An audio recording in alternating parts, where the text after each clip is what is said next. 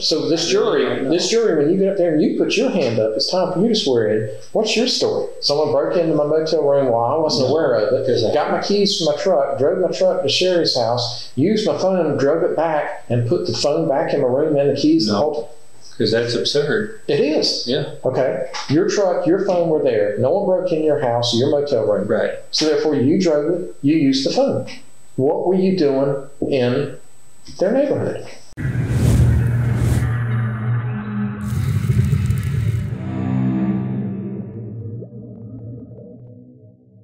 Welcome to 8MC Investigations. We put out multiple videos every single week, so make sure you're subscribed. I would like to thank all of you for watching, and all of our members. You are truly appreciated. Okay, enough rambling. Let's get into it. April 21st, 2008, Myrtle Beach, South Carolina. 52-year-old Sherry Engel runs to her neighbor's house in a panic, saying she could not find her husband, Fred Engel. Upon searching the neighborhood for Fred, they eventually find what appears to be blood and a pair of glasses on the ground near their communal mailbox bank. And in the early morning hours of April 22nd, police find the body of Fred Engel in the woods approximately 30 feet from the mailboxes. It appeared he was struck in the back of his head, and a shoestring was tied around his neck. He was no longer alive. During the investigation, detectives noticed a block of phone calls on Sherry's line from the night of Fred's murder, during the time in which Sherry said she was asleep. The phone number in question was later linked to Timmy Rogers of Leachfield, Kentucky. I apologize, Kentuckians, if I pronounced that wrong. He was 40 years old at the time, and Timmy was allegedly having an affair with Sherry Engel at the time as well. And Myrtle Beach detectives made the trip to Kentucky, where Timmy lived, to question him. This is the interrogation of Timmy Rogers, and we will also have the interrogation of Sherry Engel up in the next couple of days, so make sure you are subscribed with the notifications on. But first, let us have a moment of silence for the victim in this case.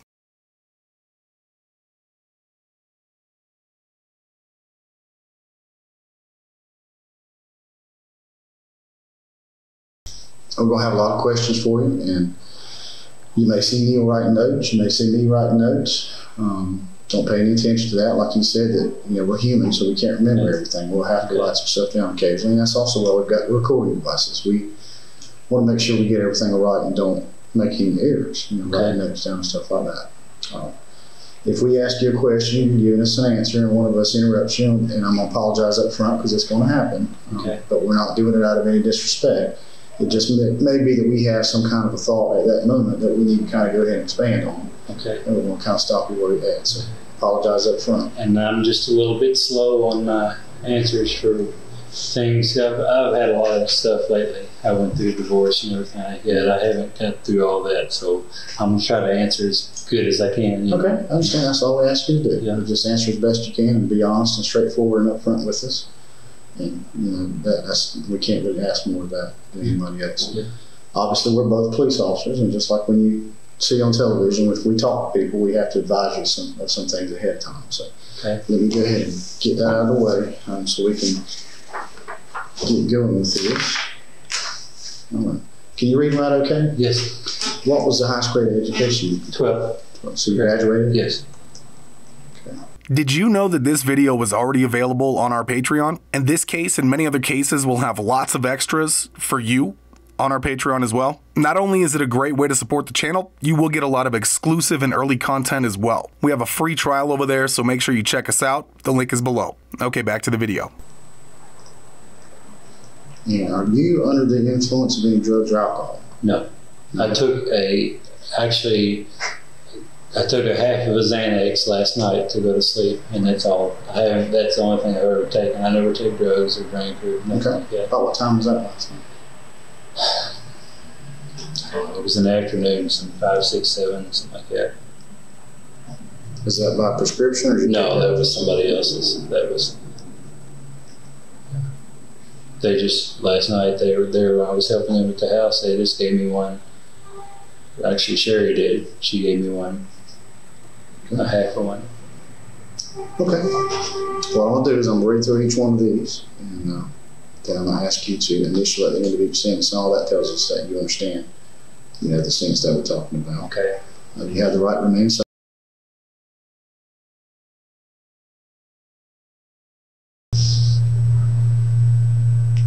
The officers went to your house. Is that where they? where I was staying with Bobby and Faye down there. She had asked me to stay down there with them and help them out because Faye can't move around right now very well, and Bobby's needs time to do himself. I was just kind of helping around and stuff. How long you been doing that? Oh gosh, week, a little over, something like that. What's wrong with Faye? She had a stroke. I don't know. It's been several months ago. Getting better? Yeah. Her left side and stuff is paralyzed, and she's getting mobility. She's been going to physical therapy and stuff. How old is she? I'm not sure. I don't know exact. 50 maybe. I don't know the exact age. I never asked enough questions. Well, I mean, if you were staying there for a little while, I didn't know if you knew them before that. Probably, gosh, a few months ago I started going to Bible study with him there. He's a preacher. Okay. And that's how we got to know each other, through Sherry too, you know, because she's a friend of mine. And, you know, they've been helping me out because I've been needing somebody to be around. I've been by myself for a while. Right. And it helps to help them out too, you know. Yes, sir.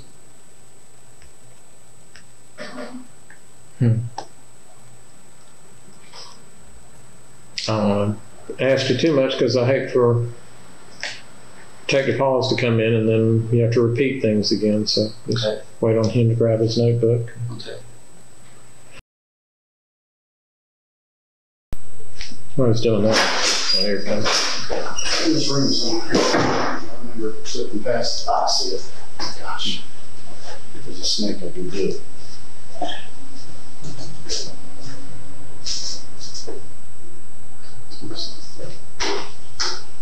Okay. We're going to start out with the very basic stuff. Okay. What's your full name? Timmy James Rogers.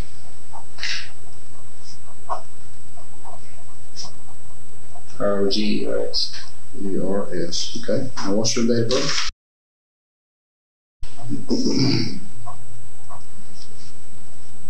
Do you know your social? Okay. Do you have a physical address, a home address where you live at?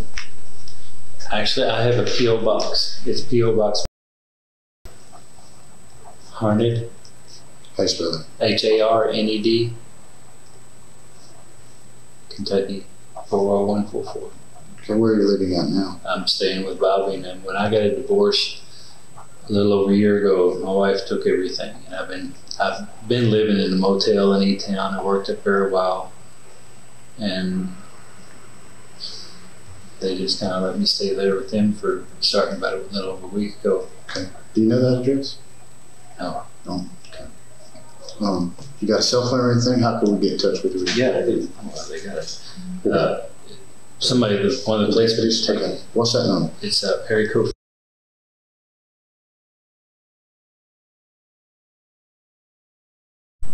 Okay. And were you born and raised in this area? Yeah. Well, I was born in Louisville, and I moved down here when I was about 3 years old. And then I was raised here. Yeah. Do you have a little family here? My son, How old is he? he's 17.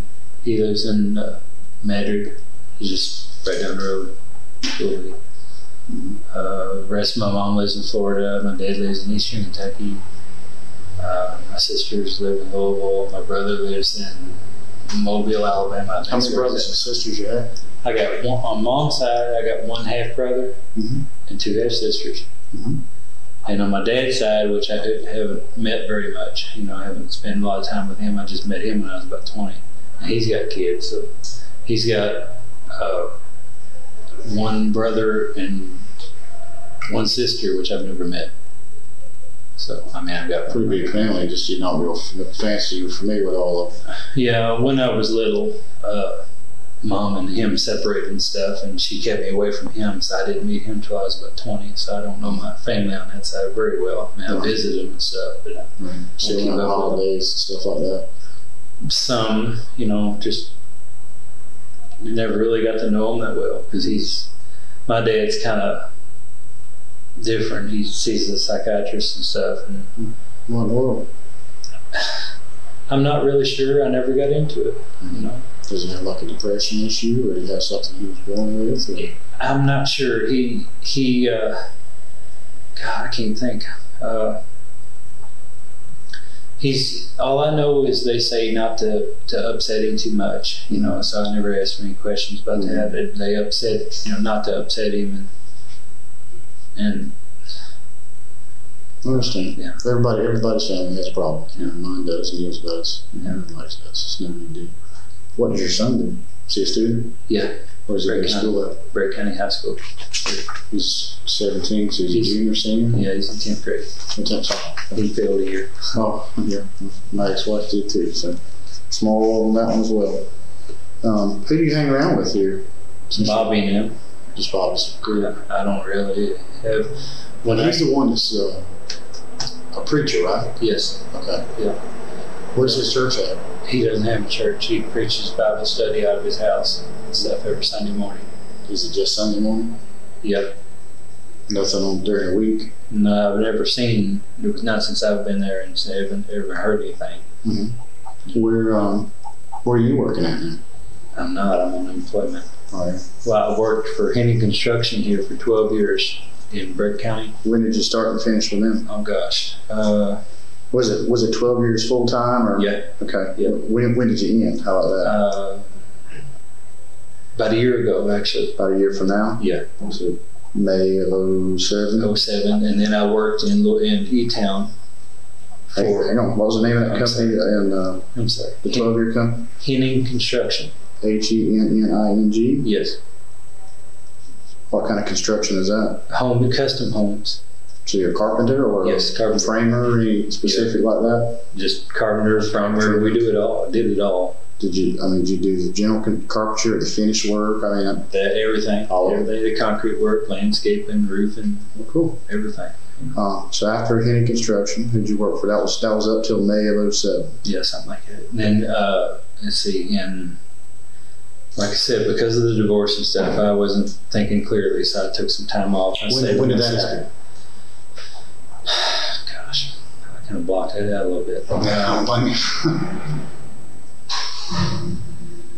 Early in the year of 2007, January, February, something like that, I think.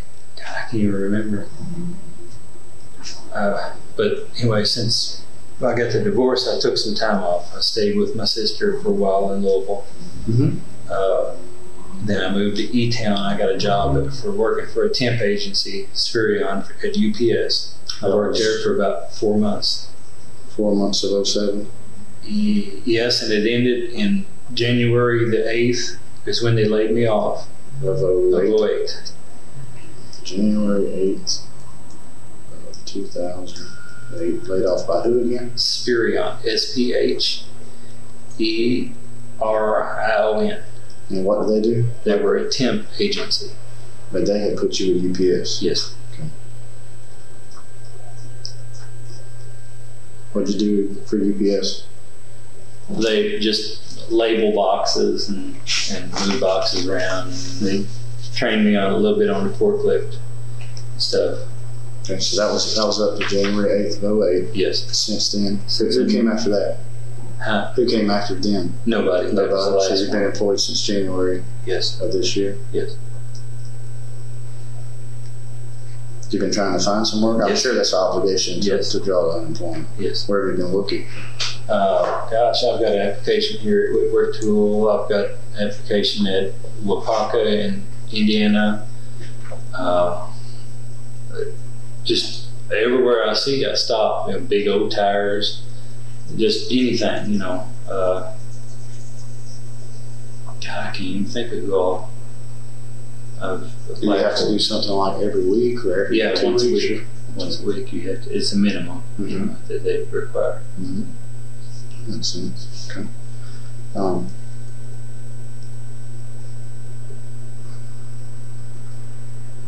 You ever traveled around very much, gone around the country, other countries, stuff like that? So you wouldn't have a passport or anything? No stamps in that? No. You ever traveled around at all? Yeah. Where you been? Oh gosh, been to Florida, Mm-hmm. Oh, it's where Mom lives. How often do you go there? Okay. I ain't been there but twice. And the last time was quite a while ago. That's where your mother is? Yes. What town? Myrtle Beach.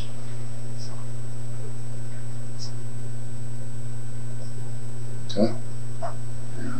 Been in Tennessee, just passing through, just drive down there to get fireworks one time. Yeah, I understand. We sell fireworks where we're from. So. And in Indiana, same thing, or go over and apply for jobs or just go to the store or whatever.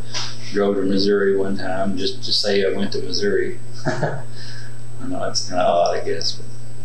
Anywhere on any trips, any vacations, recreation, anything like that, other than going to Florida? Went to Smoky Mountains. Me and my wife and son a couple times. How long ago was that? Gosh. 5, 6, 7 years, something like that. Yeah, you taking any trips recently? No. What is Missouri like? I've never been to Missouri. Actually, when me and my wife were driving, I was working on my truck and I wanted to get it out on the interstate driving, and we just kept driving. And she said something about Missouri, and I said, well, let's just go. Yeah. So all we did was just cross the river, went over, and got a Coke, and turn around, and come back. That's cool. You know. I thought it was kind of spontaneous. I don't know if I've even been to Missouri. You ever been to Myrtle Beach before? Yes. Have you? Yes. When'd you been there? Well, actually, Sherry was helping me. She said there were plenty of jobs and stuff down there, so I went down there for a while and applied for jobs. When was that? Just a few weeks ago. What's the date? May 5th, so that would have been in April? Yeah.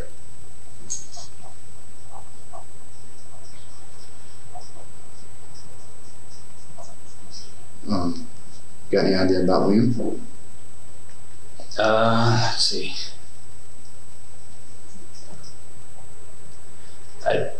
He came back a little over a week ago. A week ago, okay. Yeah. Or a week ago, something like that, you know. I don't know what day it was, the end of last month. You know, somewhere around the 28th, 27th, 28th, something like that. All right, well, you said before that you've been staying with Mr. Bobby. Do you call him Mr. Bobby, Mr. Carmen, or what do you call him? Bobby. Bob's called Bobby. Uh-huh. You were staying with Bobby, I guess you said about the last week or so, 10 days or so. Yeah. How did you come in with contact with Sherry last month for her to suggest that you get one of those local jobs? When I got the divorce, okay, I met her and she's been kind of helping me through the divorce, just kind of keeping me, telling me things to do to help me along the way. You know, she's been a good friend. When was divorced? In January of 07, so it's been a year and we've been friends for 3 or 4 months or so like that. Yeah. Okay. What kind of relationship do you guys have? She helps a lot, you know. She just talks to me when I get depressed and stuff, you know, from things. She just kind of always had a way of helping me through, you know. And then she introduced me to Bible study with Bobby and them. When was that? About first time? A few months ago. I can't remember when exactly. I don't remember dates. So was it back in winter when it was cold, or was it back in the fall? Or I mean, a few months ago kind of leaves a big gap. The trees were off, the leaves were off the trees, so yeah, it was back in the winter. Yeah.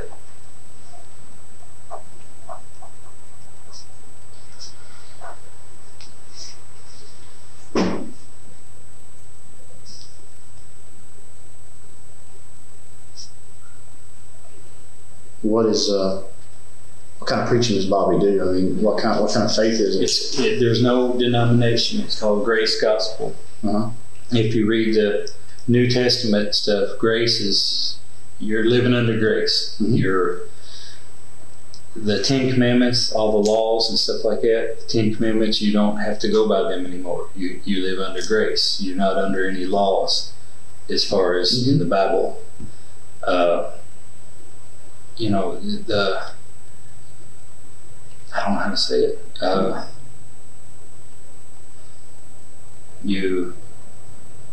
You have to realize that Jesus died on the cross for you, you know, and he died for your sins. and the laws and ordinances that are taught in a lot of the churches around here are not right.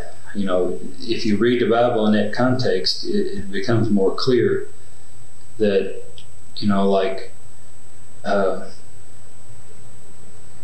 gosh, I mean, I can't even remember. I understand what you're saying. You're doing fine. Okay. I'm just a beginning on it, you know. Mm-hmm. I'm still learning everything. Do you enjoy it? Is the way service? Yeah, it helps. It helps when I get depressed. It really does. Mm-hmm. You know. How many people usually participate? 4 or 5. Just 4 or 5. Yeah. Does he travel around and do that? Yeah, I think they were talking about going to Arkansas this past month or so, something like that. You know, they travel to Arkansas every now and then. It's every once a year, I think. You know, for some kind of a reunion thing or Bible tent revival or something like that. Yeah, I understand. You said, let me back up here a second. You said you've gone to Myrtle Beach in April. You ever been there before? Before that? That's the first time you've been? No, I'd been before. I went down there before. Okay. Oh gosh. How long ago? And I can't remember. I had been down there before, yes. 3 months maybe, something like that. I don't know. 2, 3 months, 3 to 4. I don't know. Somewhere in there. I mean, where I stayed at Value Place there, Myrtle Beach, all my records are there from when I was there. So that would be Value Place. Where's that at? It's on 501. It's right down from the employment office.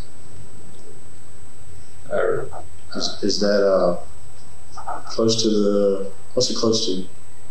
There's a Waffle House. There's a gas station. There's a AutoZone. It's probably 10 minutes away from the beach, 15 minutes away from the beach. There's a Lowe's right across from the unemployment office, which is, the unemployment office is probably, I don't know, 10 minutes down the road from it.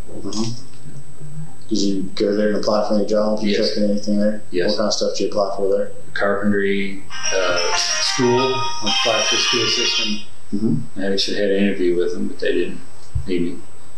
Is that like a maintenance job? No, it was actually working in the kitchen. I was wanting maintenance. You know, I actually told them before, you know, if I could get a maintenance, I'd like to try it. You bring up the schools, that makes me think of something. You ever been arrested before? No.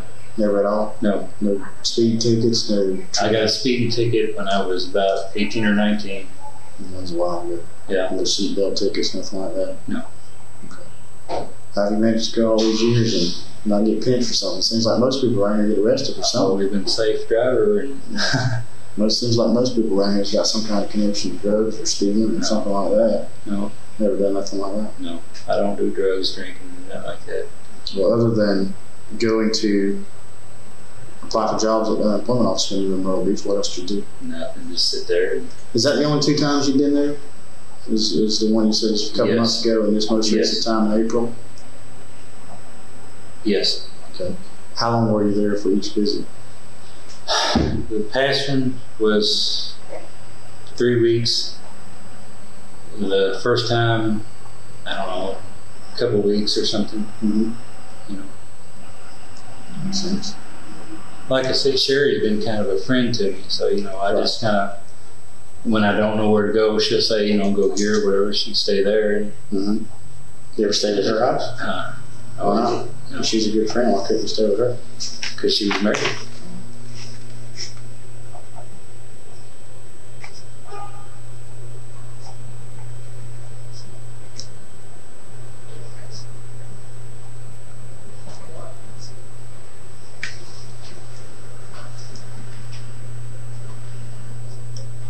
How often do you talk with Sherry on her cell phone?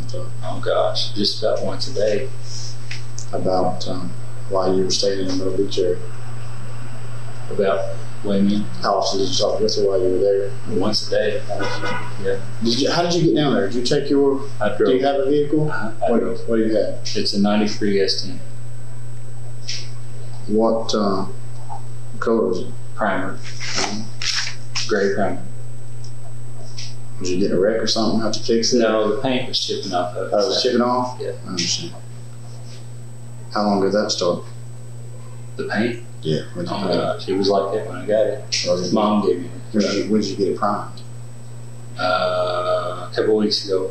Did you do that or somebody else? Yes, I did. Where'd you do that?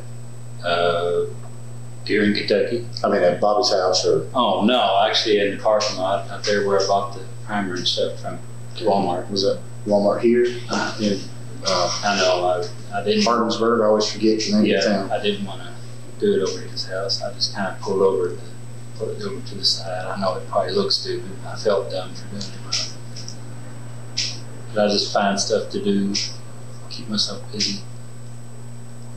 That's what everybody says is the best thing to do. Yeah, absolutely. I mean, it helps you manage code, especially if you got a lot of stress on you for some past issues and things. Yeah. Everybody needs an outlet of some kind. Yeah. What happened with your previous marriage? We were married for almost 20 years. I thought everything was fine for a while there, and she got a job working at Rough River Lodge. How much you been working there? A couple of years, probably. Where was that? It's in Rough River. It's in Axtell. It's just not too far from here. Mm-hmm. But she had got a job, and the guy she was working with and stuff, we had problems. I mean, was she having some kind of? Yeah, she was having a thing with him. Okay. How did you find that out? Well, little signs at first. You know, she would come home and just gripey and grumpy and just totally avoid me, and then be on a computer and talking to him on the phone. How did you know she was talking to you? Oh, well, she would tell me. Oh, really? You know. That's unusual. Yeah. Anyway,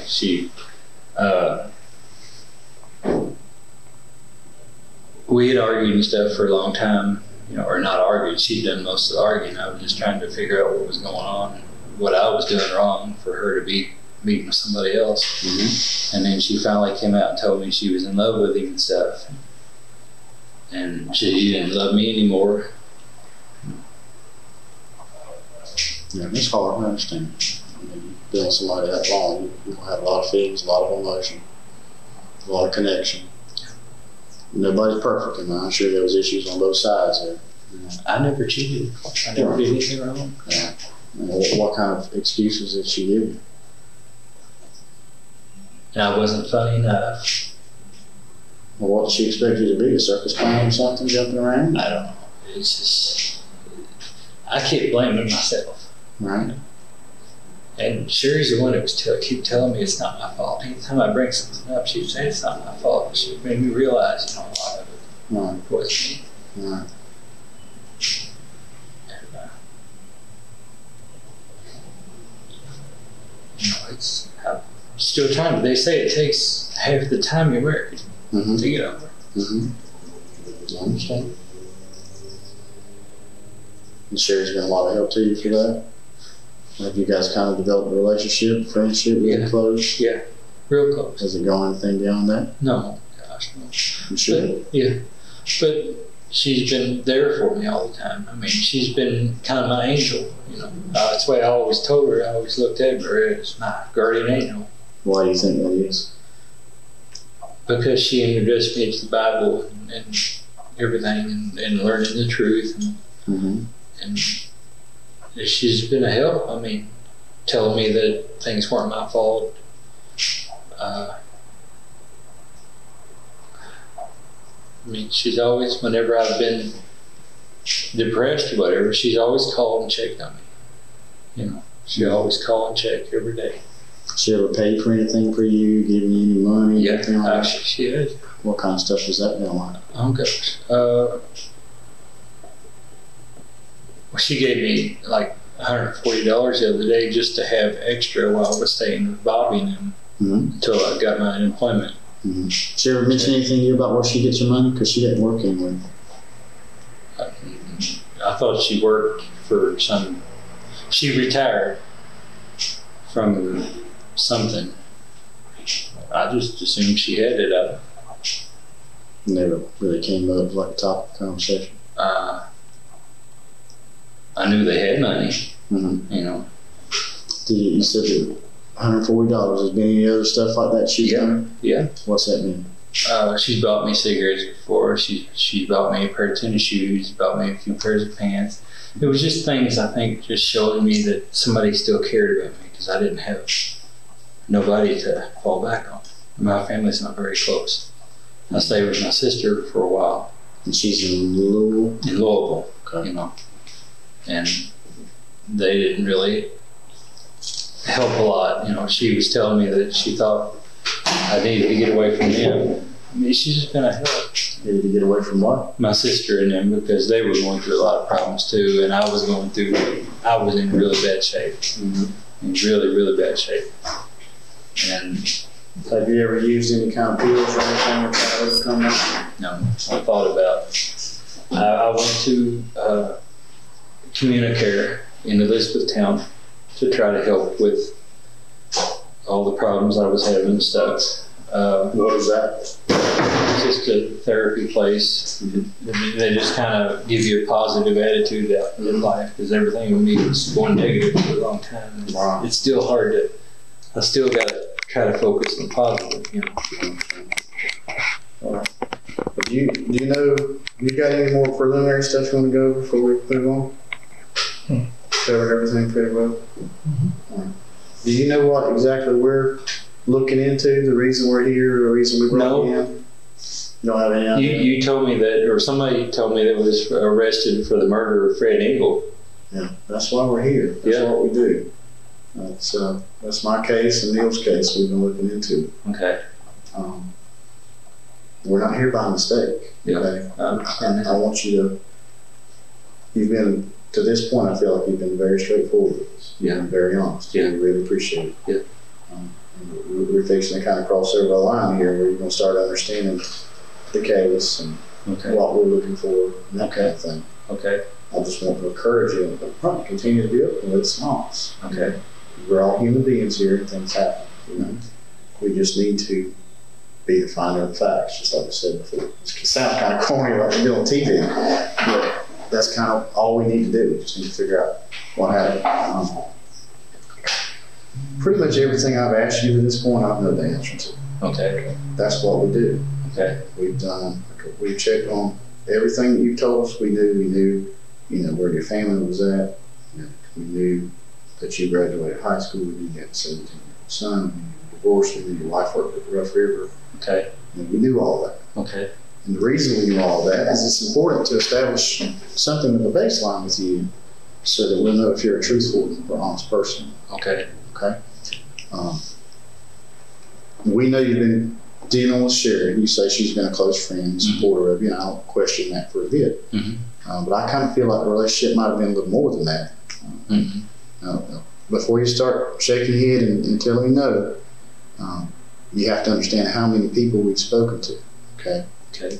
And how many video surveillance tapes we've looked at. Okay. Okay.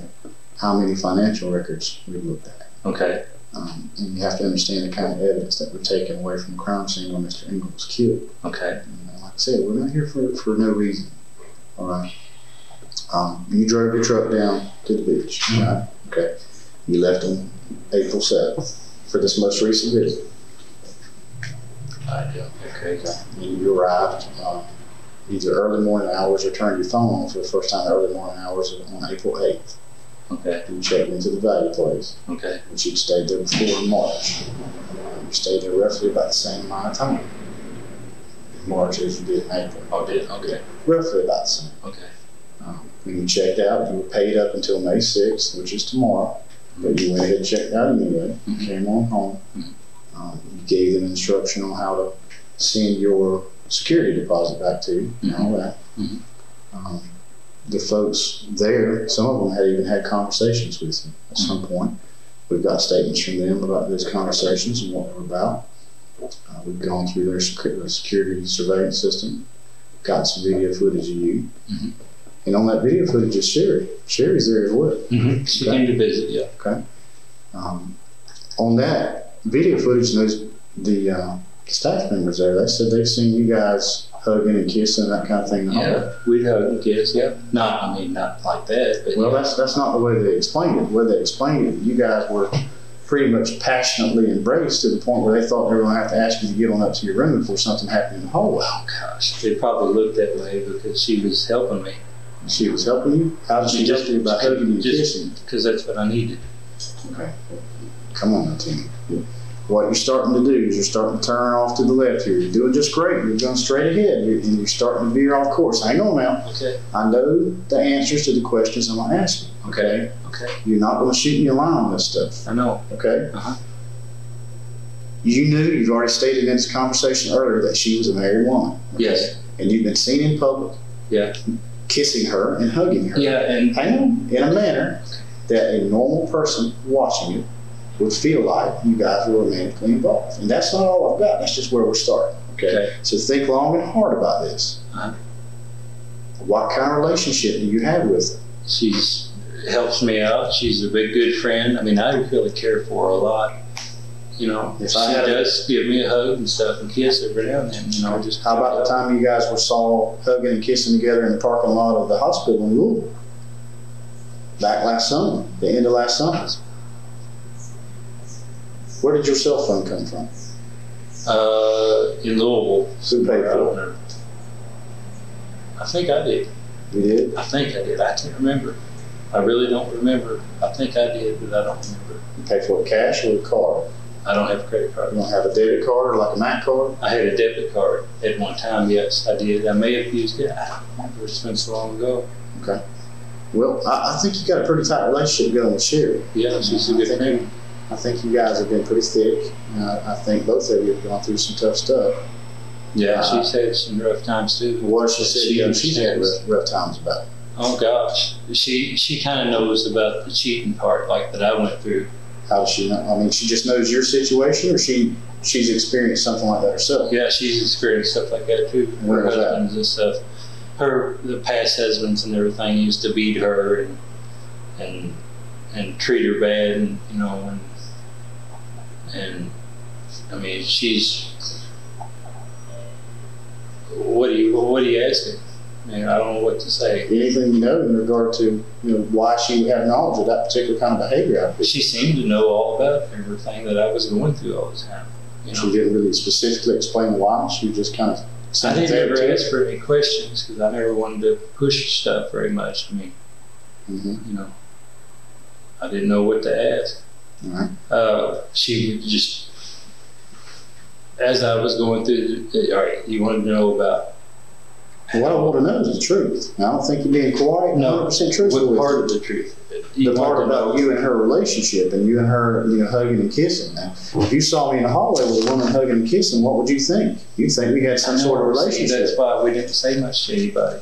Well, you didn't say much to anybody because she was married, and she was cheating on her husband with you. No. That's why you didn't say anything. It wasn't cheating. Well, you basically already admitted that, Timmy. Come on, don't minimize it. You've already admitted that you guys are hugging and kissing, and that's cheating because she's married, right? Well, I mean, if you look at the hugging and kissing part, that's really the only way you can look at it, sir.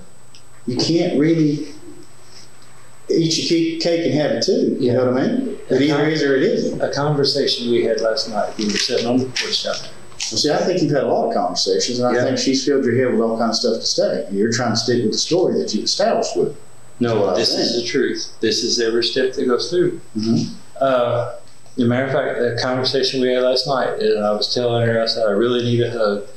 And she said, I got too much to go on right now. And I said, I was talking about Bobby, She told me, she said, well, Bobby can just, if you need help, Bobby can just talk to him, about your problems and stuff. He'll come up and give you a hug. I just kind of feel alone. And that's what I told her, just really feel alone.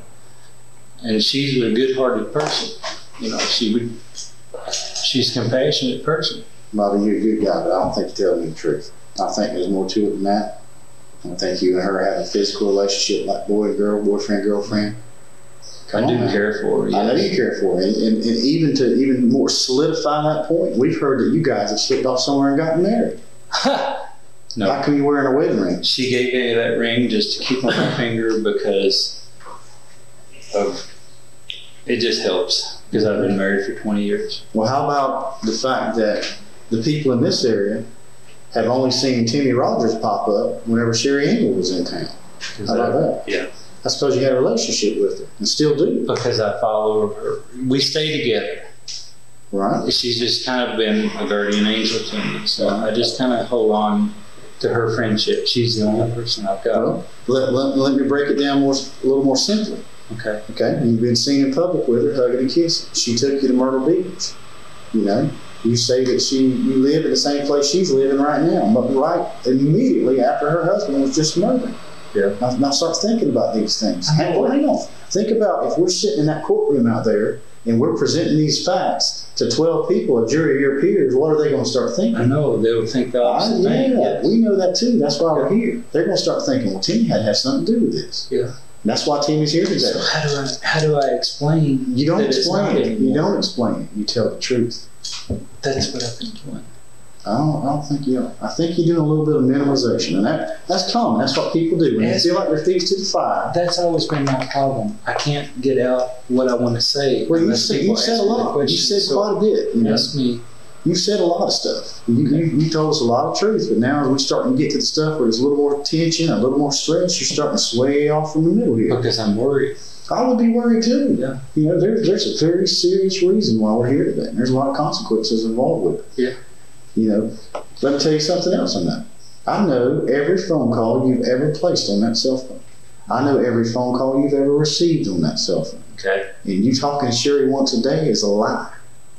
There's days that you talk to her as many as 20 times. Oh, no. At least once a day. Oh, no, that's not what you said earlier. See, I left it out. I know you left it out because that was convenient at the moment. You didn't want me to know how often you talk with her, what kind of relationship you had with her. No. You wanted me to think you guys are just casual prayer buddies, and that's not the case at all. You guys are boyfriend and girlfriend and have been for a while. I've got people in Kentucky, I've got people in South Carolina, I've got people in between that have seen you two together behaving like a couple. Okay? That's not coincidence, sir. Not coincidence at all. You've got to decide right now whether you're going to get on board with telling us exactly what the deal is on this. You got to tell us, Timmy, because we ain't here to rub you down and push you down. We've got to find the truth, and we've got to do the best thing we can to help you do the best you can in the situation. Yes. Let me tell you, brother, at this minute, I can put you in jail for the rest of your life, and that's only the good part. There's more to it that can even be done past that. You know what that might be? You know what happens to people that murder other people? Well, usually they go to prison for life or something. But there's other options too. Think about that. Think about that for a minute. Oh gosh. They do that in South Carolina. Oh gosh. And at this point, I'm sitting on a mound. You know what this is? This is a mound of information that says that Timmy Rogers killed Fred Engel. Oh gosh. And you know what else? You know where Sherry's at right now? Where? She's at another facility. She's talking to another team of investigators from Horry County Police Department. Okay. Just imagine what she's saying. Probably the same thing I am. I don't think she is. We've already talked with them. Before you even got here, they had her at the jail talking with her. If she tells the truth, I mean, that's what this. Oh, baby, buddy. What was it you asked me a minute ago? You said I left it out. I specifically asked you how often you talk with her. You said once a day. You didn't. No, sir. That's not what you said. I know I didn't say that, but that's what I mean. Well, it's easy to go back and start patching holes after it gets punched in your story. Okay. You got to get it right the first time.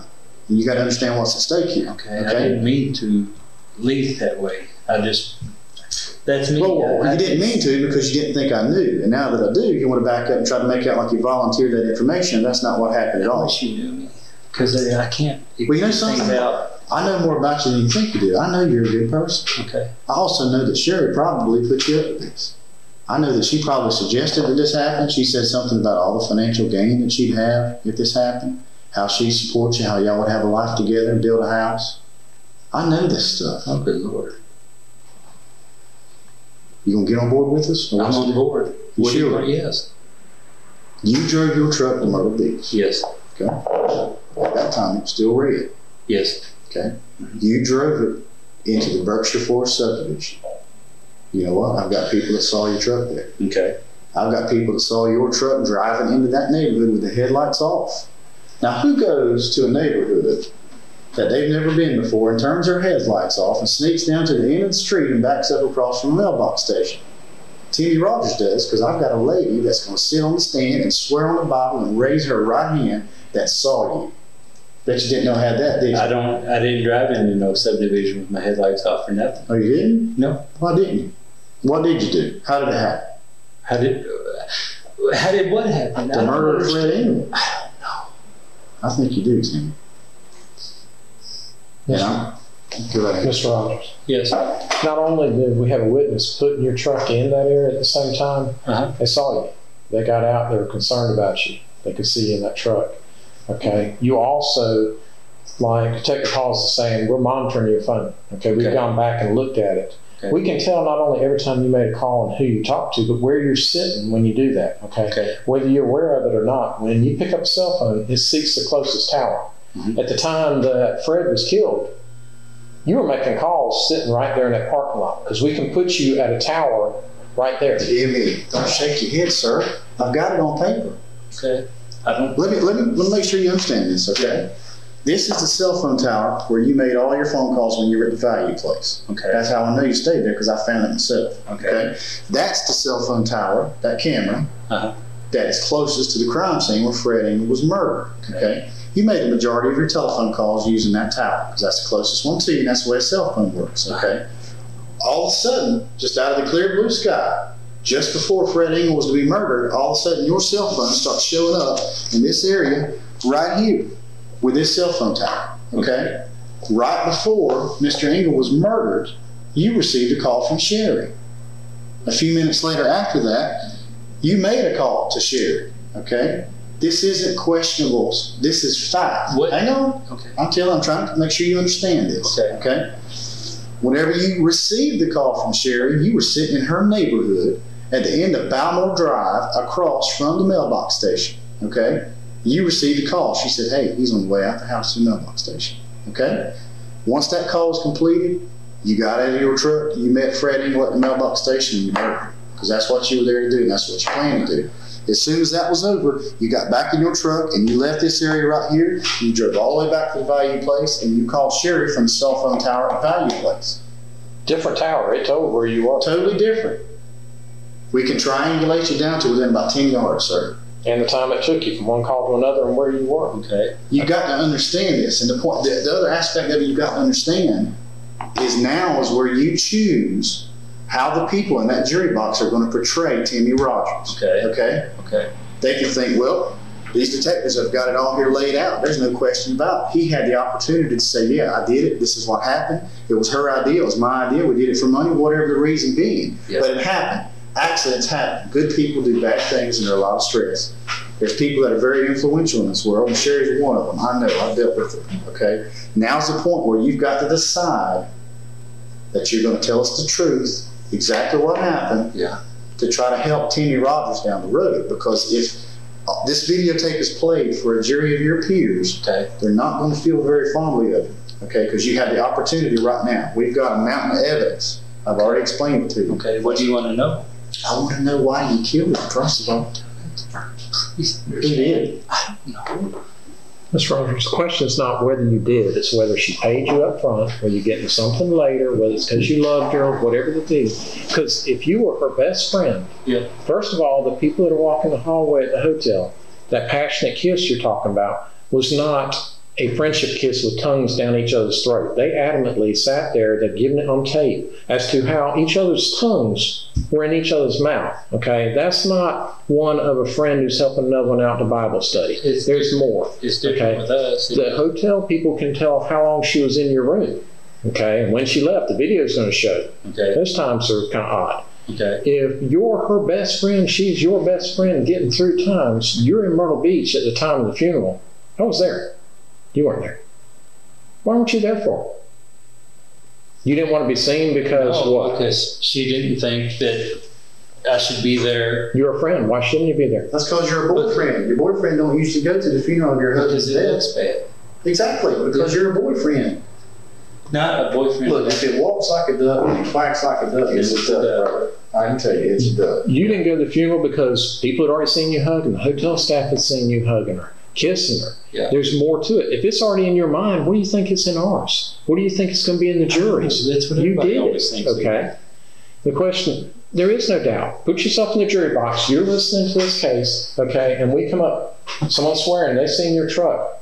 Our guys are out there. So what if you painted it? They're scratching it off. They're getting the true color of what it was. Right. That person's going to be able to say, yeah, that's the color of it. Okay. We can put you there. We can put you on that cell phone tower at the time Mr. Fred died. Okay. Put you back at the motel calling afterwards. All the inconsistencies in her story, plus whatever she's telling now. The thing you've got to understand is we can't make promises. Neither one of us can. Okay. But we can tell you, just like he said, we're a finder of the facts. We go to the courts and we present those facts. And somebody's willing to cooperate, it's liable to get a better shot than the one that's not, okay? Okay. She's the one that put you up to it. She's the one that said, let's go kill him, okay? Why take all the fall for it and let her walk away? She's just as guilty. Now that she paid you. Financial I don't understand. Look, she does have a problem as far as forgetting what she says and everything. Or she'll say stuff and then she'll forget what she says. I don't understand where that comes into play. Because she takes a lot of medications and stuff. Okay. Where it comes into play. Well, you said that you thought she tried to coerce me into doing this. Mm-hmm. You know, I don't know. I mean, maybe that's something. Let's see your hands. Put your hands on the table. Palm down. You're left-handed, right? Yes. Okay. Chew my fingernails like crazy. Yeah. Well, people that are nervous about stuff like this usually do. No. That is not the gift of someone who just gives that to a friend. That's a wedding band. Yeah, it's a wedding band. Uh-huh. But It was given to you by Sherry. I always figured. I'll leave my career. I always That's figured. okay. You can put them back. That's all right. I always figured that she just gave it to me just to kind of help me get through because I was married for 20 years. I think it was part of the payoff. I think she paid you to kill her husband. And there ain't no doubt about you killing him. I mean, we've established that. That's what we've been doing for the last 20 minutes. The biggest issue is why. Did she pay? Did she promise you all this money from life insurance policy? Did she promise you she was going to buy you a house? Did she promise you a new truck? Did she give you cash money? She gave me some cash money before, you know, for helping with. I don't understand. Did you ever meet Fred? No, Why not? never had a chance. We were, you know. Well, you were in Myrtle Beach for about 6 weeks over the course of the last 2 months. I think that's a pretty good opportunity. The Well, woman who's your rock, your salvation, your angel, it's the person she lives with. Did you ever go over there? no, because it would look bad. Exactly, because you're her boyfriend. That's the part that I'm trying to explain. It doesn't That look will be right. explained, sir. So your best friend have you come to the beach all this way? It's a long way because we drove from there here, so we know it's just a reverse trip. Yeah. You sat in a motel when you weren't applying for a job, is what you said. You just sat there. So your best friend, rather than letting you come over and eat dinner with her and Fred, rather than knowing that you're depressed, you're out of town, there's no one around who you know, you don't sit in your motel room and chew your nails. She's going to let you do that. She would tell me I have to get over it. I have to deal my own life. I have to. Same person gives you a wedding band tells you got to deal with your own life, but she brings you. Well, no, not Some person that. saying kissing and tongue kissing in the hallway and hugging here and also up in the I room. didn't say it right. Oh. That's not got anything to do with what you're saying. It's what we're saying because we know it's fact. Okay. Okay? That's going to keep coming up. You're not going to be able to say anything to change that because that's what happened. Okay? You've got to perceive the way these things are going to look. If you saw me in an embrace and tongue kissing somebody in the hallway, the first thing you're going to think is their boyfriend or girlfriend or they're married. Mm-hmm. Okay? Mm-hmm. The woman gives you a gift that we've all agreed is a wedding band. Mm-hmm. Okay? Get deeper and deeper, sir. Those are things that you're not going to be able to rephrase what you've already said and explain. Right. Because that's the way it happened. Did you see some other officers at Bobby's house when they brought you here? What we're doing is executing a search warrant at that house. Okay, when you go to a crime, no matter how much you clean up, you still leave something. Okay. Or you take something. Okay. It could be either way. You could take something of Fred's, whether it's material things, you know, or bodily parts or DNA, or you can leave something. Okay. They're doing that. Okay. When we get through this interview, you're going to a hospital. Okay. Okay. And there's a search warrant for you, and that's to collect DNA from you. And that's going to help also. Not only the physical parts of the statements of witnesses coming in your truck was there, you hugging, you kissing Sherry when you're at the beach, you leaving the motel early when you're an unemployed person who's hurting for money, you leave when you've already prepaid ahead of time, you're not going to the funeral, all these things are starting to combine. But once they get your DNA to match what we've collected from the crime scene, there is no getting around that. It don't look bad, sir. It looks awful. It looks horrible. Okay? Think about it for a minute. Do you understand what DNA is? Kind of, yeah. Kind of. What DNA is every single cell in your body has got a fingerprint to it. You obviously know what a fingerprint is and how it works. Yeah. Any one of those cells that are left behind, we could send it to a lab, and that lab can tell us who it belongs to. Okay. We got DNA off Mr. Fred Engel's body. Okay. It wasn't his. It wasn't Sherry's. I think it's going to be yours. Once we get that blood evidence back from the hospital, there's going to be no doubt in it's yours. Okay. You just gave yourself up right there. Okay. Instead of saying couldn't have been mine, you just shrugged your shoulders. It could have been yours if it's on there. Once everything comes out, I'll be all right. That's what I was figuring. Okay, you said it wasn't you because your lights, you didn't say you weren't in that development. It's kind of like what I said about you nodded or shrugged just then. Is when he said you went to the development but your headlights are off, my headlights wouldn't have been off. So you were there, but your lights were on? Is that what you were saying? No, I was saying I wouldn't be driving around anywhere with my headlights off. Okay, but have you ever been to Sherry and Fred's house? I have been by there, yes. Okay, when were you by there? Oh gosh, she asked me to bring her a piece of plastic to cover her flowers up because it was going to frost one night. When was that? Okay, I don't know. A month ago, 3 weeks, I don't know, something like that. What time of night was that? Oh, it wasn't at night, it was during the day. So you've never been there at night? Thank God, because we've got your truck there. I'm trying to figure out a reason why. It's not a question where you there, why you late afternoon or something. No, this isn't something that can be confused for late afternoon. This is nighttime. No question about it. Okay. You're either there or you weren't. Okay. Have you been in there to her house at night? Not at night. Okay. You see, the best thing is when you tell the truth is always the same. You've told stories in here that have already caught you in lies. It's like you painted your truck 2 weeks ago. Mm-hmm. Well, you came back here a week ago. You haven't been here for 2 weeks. The hotel staff said that you had the truck in that same color as it was before you primed it. You haven't been here 2 weeks. No, and why all of a sudden to come paint your truck? I mean, my understanding it looked better when it was the red or burgundy than it does with the primer gray. You were trying to hide something because your truck had been seen. You knew you were seen in that neighborhood. You also knew that there was a state trooper that likely saw you because you flipped out. You drove by and the state trooper was doing a traffic stop and you slowed down to the point that cars almost drove around you because it freaked you out so bad. You see this camera right here? Uh-huh. You know that there's one of those in every South Carolina Highway Patrol cars and it films when a car is being stopped. Okay. You know that when cars pass, it's catching a wide spectrum, so it catches all that. Okay. You don't think your car's on or your truck's on that tape when that car was being stopped? I don't know. When I drove by one. You don't know. You know where you've been, sir. There's no question about that. You know where you've been. So do we. That's the thing why we're trying to establish. Trying to give you an out. Trying to get you to admit what's going on. We've got the tape of your car passing that car. Do you remember passing a trooper stopping a car on the road going to Sherry's house? One time when you went. The day that I went, I don't know. I don't remember. Was that the day you took the plastic? I don't remember passing any trooper or nothing like that when I took. Well, I mean, you went from doing a normal speed limit to slowing to about a crawl. The speed limit's 35, 45. Slow down whenever you pass. But when you went past it, you continued. You did 10, 20 miles per hour, something like that. You were barely moving. You turned left on Augusta Plantation Road. You went on into subdivision. You know why? Because the lady that saw you there was right behind you in your car, her car, in your truck.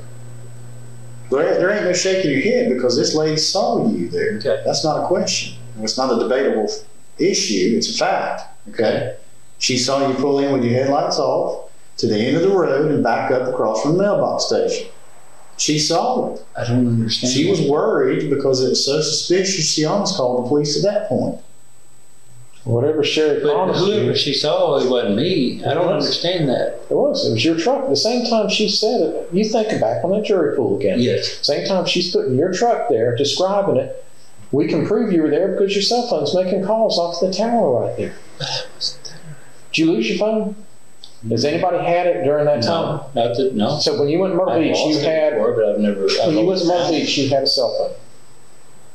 Yes. What was that number?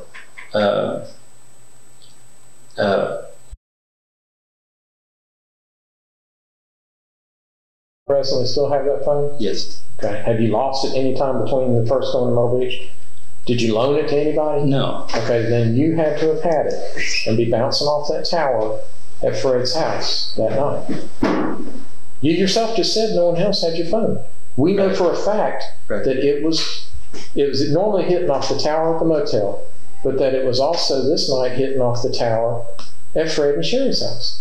How do you explain that? I don't know how. I don't know what was someone. So this jury, when you get up there and you put your hand up, it's time for you to swear in. What's your story? Someone broke into my motel room while I wasn't aware of it. Got my keys from my truck, drove my truck to Sherry's house, used my phone, drove it back, and put the phone back in my room and the keys. No, because that's absurd. It is. Yeah. Okay. Your truck, your phone were there. No one broke in your house or your motel room. Right. So therefore, you drove it. You used the phone.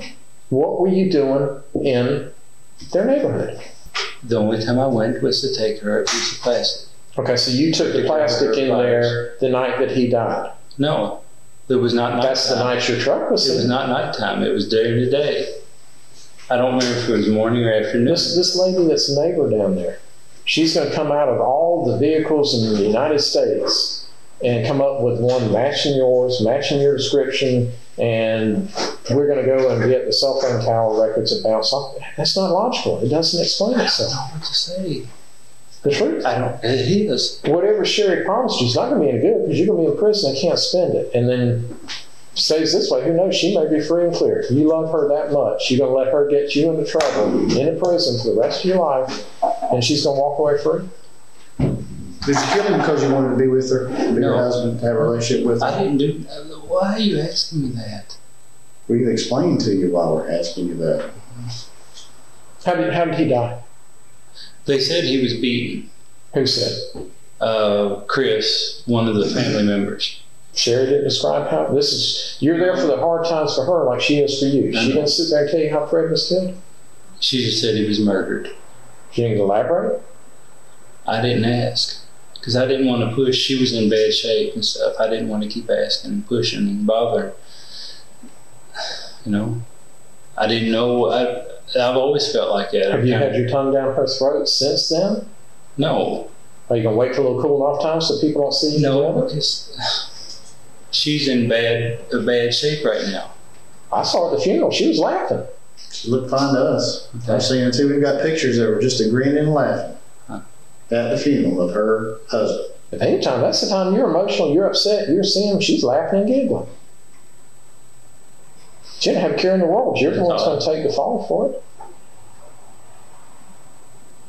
You're the one taking the fall. Sit there and think about it. I am thinking about it. Mm-hmm. It's scary. We're going to strip you of everything when you leave here. We're going to take that ring from you. That's evidence. Okay. That jury's thinking that wasn't just a token of $100. She gave me this too, necklace. Well, don't take that. How long ago was that? Oh gosh, almost a year, I guess. Circular stuff like that are symbols of people in relationships, marriages, things like that. It was just something to remind me of her because I needed a friend. How'd she put that ring on your finger? When I was in communicare. She brought it to me when I was in communicare. Did you have any type of service? Anything? Friendship service? Anything like that? No. When I was in communicare in E-Town, she came to visit me one time and she brought me the ring.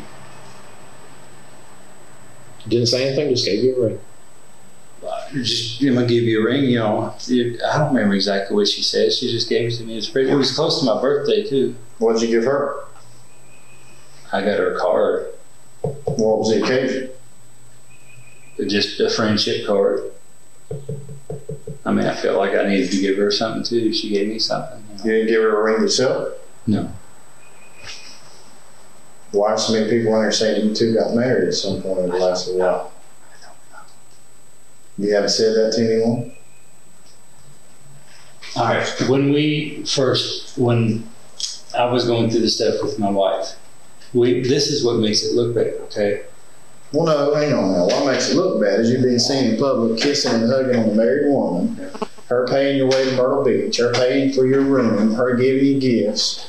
You know, that's what looks bad. And that's not anything that you're going to go backwards on and change what you think you said. We made it look like we were married at one time. That's what I'm thinking. And why did you do that? Because my ex-wife, was kind of going crazy and just kind of wanted to get back at her, really, for what she did to me. With a married woman, you did that to make your wife. It was just a. How do you think Mr. Engel felt about that? I don't think he knew. How did you feel about it? Well, at the time, I didn't know she was married. You didn't know she was married? I didn't know she was married until later. How? Until a few months. Well, see, now hang on. Now that's a perfect thing. I like the way you said that. Okay. That makes perfect sense. Okay. She didn't tell you the truth. When you first started seeing each other and became friendly, I think you established a relationship before you even knew she was married. And that makes a lot more sense. And I thought it was now, see, look, now you're holding that back from us. That makes a lot more sense than what we've been talking about. Okay? I'll tell you the whole story there if you'd like to hear it. Well, I kind of think I know it. I mean, you guys kind of both in need for whatever reason and spark a friendship up that rapidly turns into something else. So you've got a relationship formed, and she wasn't truthful with you. I was confused at first, exactly. But then I understood. She's a married woman, and at this point, you're so far into it, you've got feelings for her. You know, she's not terribly happy or satisfied with the situation she's got. And Lord knows you're not, you know. So things develop beyond where they should be, to the point where you're seen in public hugging and kissing and making out, to the point where they were about to ask you to leave. They got so hot and heavy in the hallway. I don't think so. I don't see. Well, I know what they're saying, you know, so I have to go with what they're saying because they saw it with their own eyes. These are the employees of where you were staying at. Yeah. Okay? That makes a whole lot more sense. See how easy that is? She didn't tell you the truth. She led you along. She drug you into a relationship, and there you were. Then you found out she's married. Not the relationship, just as we were becoming friends and stuff. And she said, well, I gotta tell you, I'm married. And when did she tell you that? Oh, a couple of months after we met. So that would have been, oh gosh, April, May of last year, because you said you met her somewhere around the winter of last year. You known her about a year and 4 months. We met, okay, it was, the leaves are so, it was probably the early part of 2007, January, February, March, April, something like that. Okay.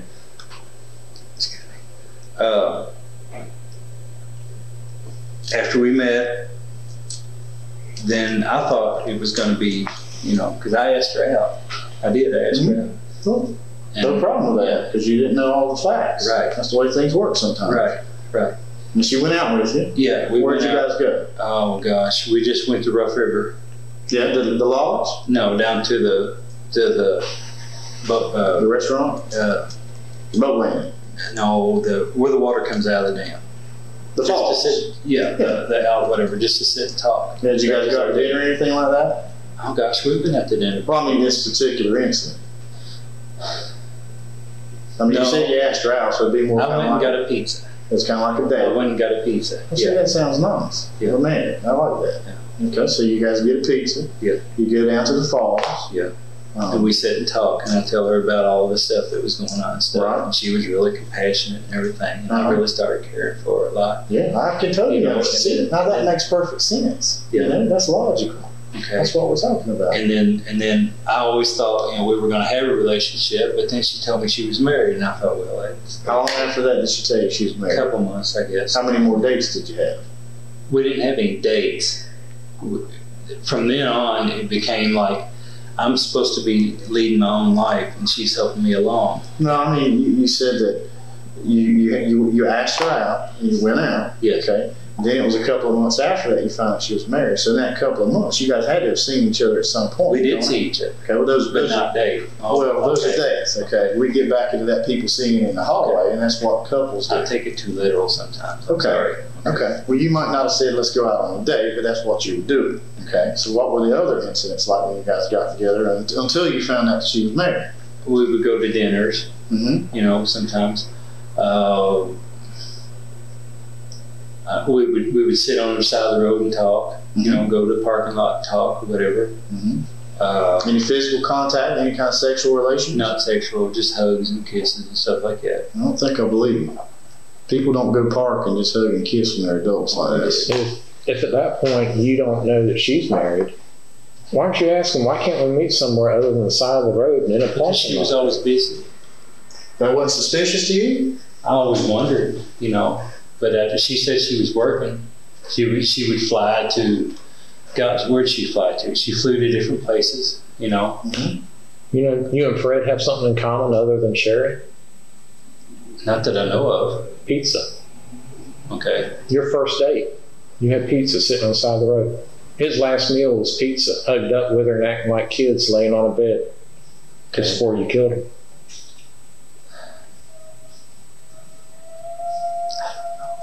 You do know, Kenny.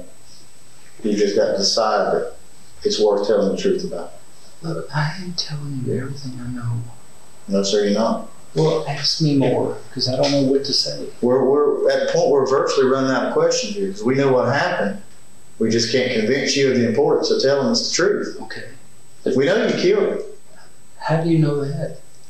Witnesses, evidence, the DNA that's going to complete our tests. We've already done hers, Sherry's. It's not down there. But there's an unknown. That unknown is going to be yours. There is no denying it. When they come back and they say 1 in, I don't know how many, I'm not a chemist and I'm not about to, don't quote me on this, say 1 in 250 billion. That's some hell of an odds. Yeah. You know? Yeah. How you get out of that? And we know it's you because we've got a witness with you, your truck, the cell phone with your tower. You sit here and deny it. The sad thing that happens is a lot of people sit in denial when they're sitting here talking to us, and you sit in jail and you wait for your bond hearing. As time goes on, then you say, well, maybe I should have told the truth. Well, by then, all the attorneys, all the prosecutors who put all this work into it, they don't want to hear you. Okay? Sherry's already escaped and gone and found her another man, giving him another friendship ring, and you're sitting in there paying the price for her. Because we never know, unless I'm put a call in, I'm waiting, I hate to interrupt them, but I've called the other detectives, and they won't answer. That's understandable. But there's a reason for that. Probably doing pretty good with Sherry right now. If you've seen me, I tried a couple of times. You know, waiting on a call from them. They'll probably say what we need. If so, we pack up. We don't need your statement. We'll have hers telling us she knows. Yes, she called you. Yes, she talked to you before and after his death. You told her, hey, it's done. You're gone. Okay. Just a reasonable person, okay, is all we're asking for on a jury. Yes. Someone with, and I'm not taking anything from you, just someone with common sense that'll sit there and listen to this case. Okay. The case is like a jigsaw puzzle. Okay. You ever done jigsaw puzzles? Yeah. You put the outside together and start working yourself in, correct? Yeah. You put the last one in. Yeah. What do you do with that puzzle? What do I do with the puzzle? I don't know. Have you ever crumbled up, put it back in the box and do it another day? Have you ever framed it, put it up? You're proud of it? Me and my son just worked them before. Okay. Each case to us is like a puzzle, and we're putting the pieces. Right now, we're waiting to see that last piece to put in that puzzle. Okay. That's the puzzle of Fred's face, okay? Okay. Are you going to put that last piece in there, or is Sherry?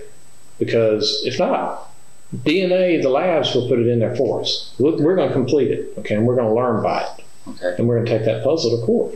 Everybody's going to be able to see it. Okay. You had a part in it. Help us complete it. You had a big part in it. You've already done most of the work. You've already killed them. You've already done the frame of this puzzle. And every time you jump back, it's not an amazement. It's not a shock. You know what happened. Your truck's there. You were there. We got witnesses. We got cell tower records. We got your phone records. The same phone that you had going to Myrtle Beach, the same phone that you brought back, the same phone that our officers have in their hands as we speak. Okay? Didn't go in anybody else's hands. Tell me the good news on that interview. We're in the middle of this one. We want to know how Sherry's interview's going. Okay, so she's done good? No problems? Just kind of, okay. Getting what you need? Okay. Okay, that's good to hear. All right, thanks. Okay. She's been a little more forthright on the other end than you are. Okay. I tell you I what, don't know all the facts, but they're saying that we're pretty much along with what we came up here believing. So what does that tell you? I don't know. When we sat here and told you what we believe that this is based on your lust, your love, whatever it is for Sherry, that this was done either for money or for love, that your hand was in on it. We've got witnesses. And that was the other team that's sitting there talking to her. I don't know. I don't know what to say. Say, I'm sorry. Something. I don't know what to say. I didn't do nothing wrong. Other than how do you explain? Like let's go back over. Okay. You're in Myrtle Beach. Yes. And I hate to be repetitive. Okay. You're there. You're hurting for money. You're looking for a job. For money. She was just giving me money. Sometime. Okay. You're looking for a job. Yes. You've gone down there seeking employment. I'm worried about for your best friend who's asked you to come down there. Yes. You don't visit her. You don't go out to eat with her, but she comes to you. Yes. Okay. You go to her house to take her plastic. Was Fred there? I don't know. Did you ring the doorbell? Did you call her while you were there? No, I didn't see. Did you knock on the door? She said bring it up. She had the garage door up when I pulled up there, and I backed into the garage door and brought her the plastic. We went out on the back porch. Did you back your car in the garage? No, in the driveway. Okay. And went around to the back porch, put the plastic over the flyers and stuff, and that was it. That's why Fred. You knew Fred was out of the country, out of town, right? I didn't see him there. I didn't know. You knew that he was out of town. She told me nothing. Why else? You said that I assumed he wasn't there because she told me to come over. You said it's not right for you to go there, so I assumed that he wasn't there. Is why she called me to come over. You know what Fred looks like? I've seen pictures of him. Seen a picture? How'd you see a picture? At their place out there at Bobby's. She didn't bring you one to the motel to show you? No. Didn't see one, but is that your purpose of going to the house to look at a picture in the house? No. But I guess you really don't need to look at a picture because when you're out of the mailbox between 10, 12, 1 o'clock in the morning, there's not a lot of people going out there, so it's obvious which one's walking out there and which one you got to kill, right? Why are you asking me stuff like that? Because we know that's what happened, okay? We're not here to pat ourselves on the back, but we've got evidence to support that, and we're going to go to court, okay? We don't know, that jury we keep speaking of, we don't know who's going to be there because we don't know if this case is a year from now, or 2 years from now, 3 years, whatever. We've got some cases that come quick, some that don't, depending on what we're waiting on as far as evidence, okay? Lab work, things like that. Okay. Don't know who the jury is. Don't know who the judge is. Okay. Don't know who the attorneys are. Not trying to be funny, don't have a crystal ball. But based on past experiences and looking at the case, looking at the evidence and looking at the witnesses we have to provide, we don't think we have any problem to finding you guilty. I know, that's what worries me because it looks so daggone bad. It should worry you, Timmy. It is bad. It don't just look bad, it is bad. You even talked to the hotel staff. Not only did you say, well, they might have seen us embrace, you talked to the staff about how bad your life was at the Value Inn. Did you not? Yeah. Okay, that shows we've been talking to people. There was a black lady there. I can't remember her name. But yeah. Talked about how your life sucked. Yeah. Okay. And how you were ashamed and embarrassed about some of the things you've done in your life. And that was right after he was killed. So your conscience is bothering you. No, now's the time to cleanse it. Bobby's there for cleansing. We're here for cleansing too. Okay, you know how much better you will feel by telling the truth? I am telling the truth. No, so you know. With the lady that I was talking to before, I told her my whole story, that I was married, I'm from a small town in Kentucky and everything, and I hated the way everything was going. She said it was more than that. She could see it in your eyes. She could see from your emotions there was something eating away at you. Yeah, everything's eating away at me. Yeah, it ought to be. Yeah, man, I'm having a hard time. Yeah, I don't know what to do. I'm lost. You start telling the truth about why you killed him.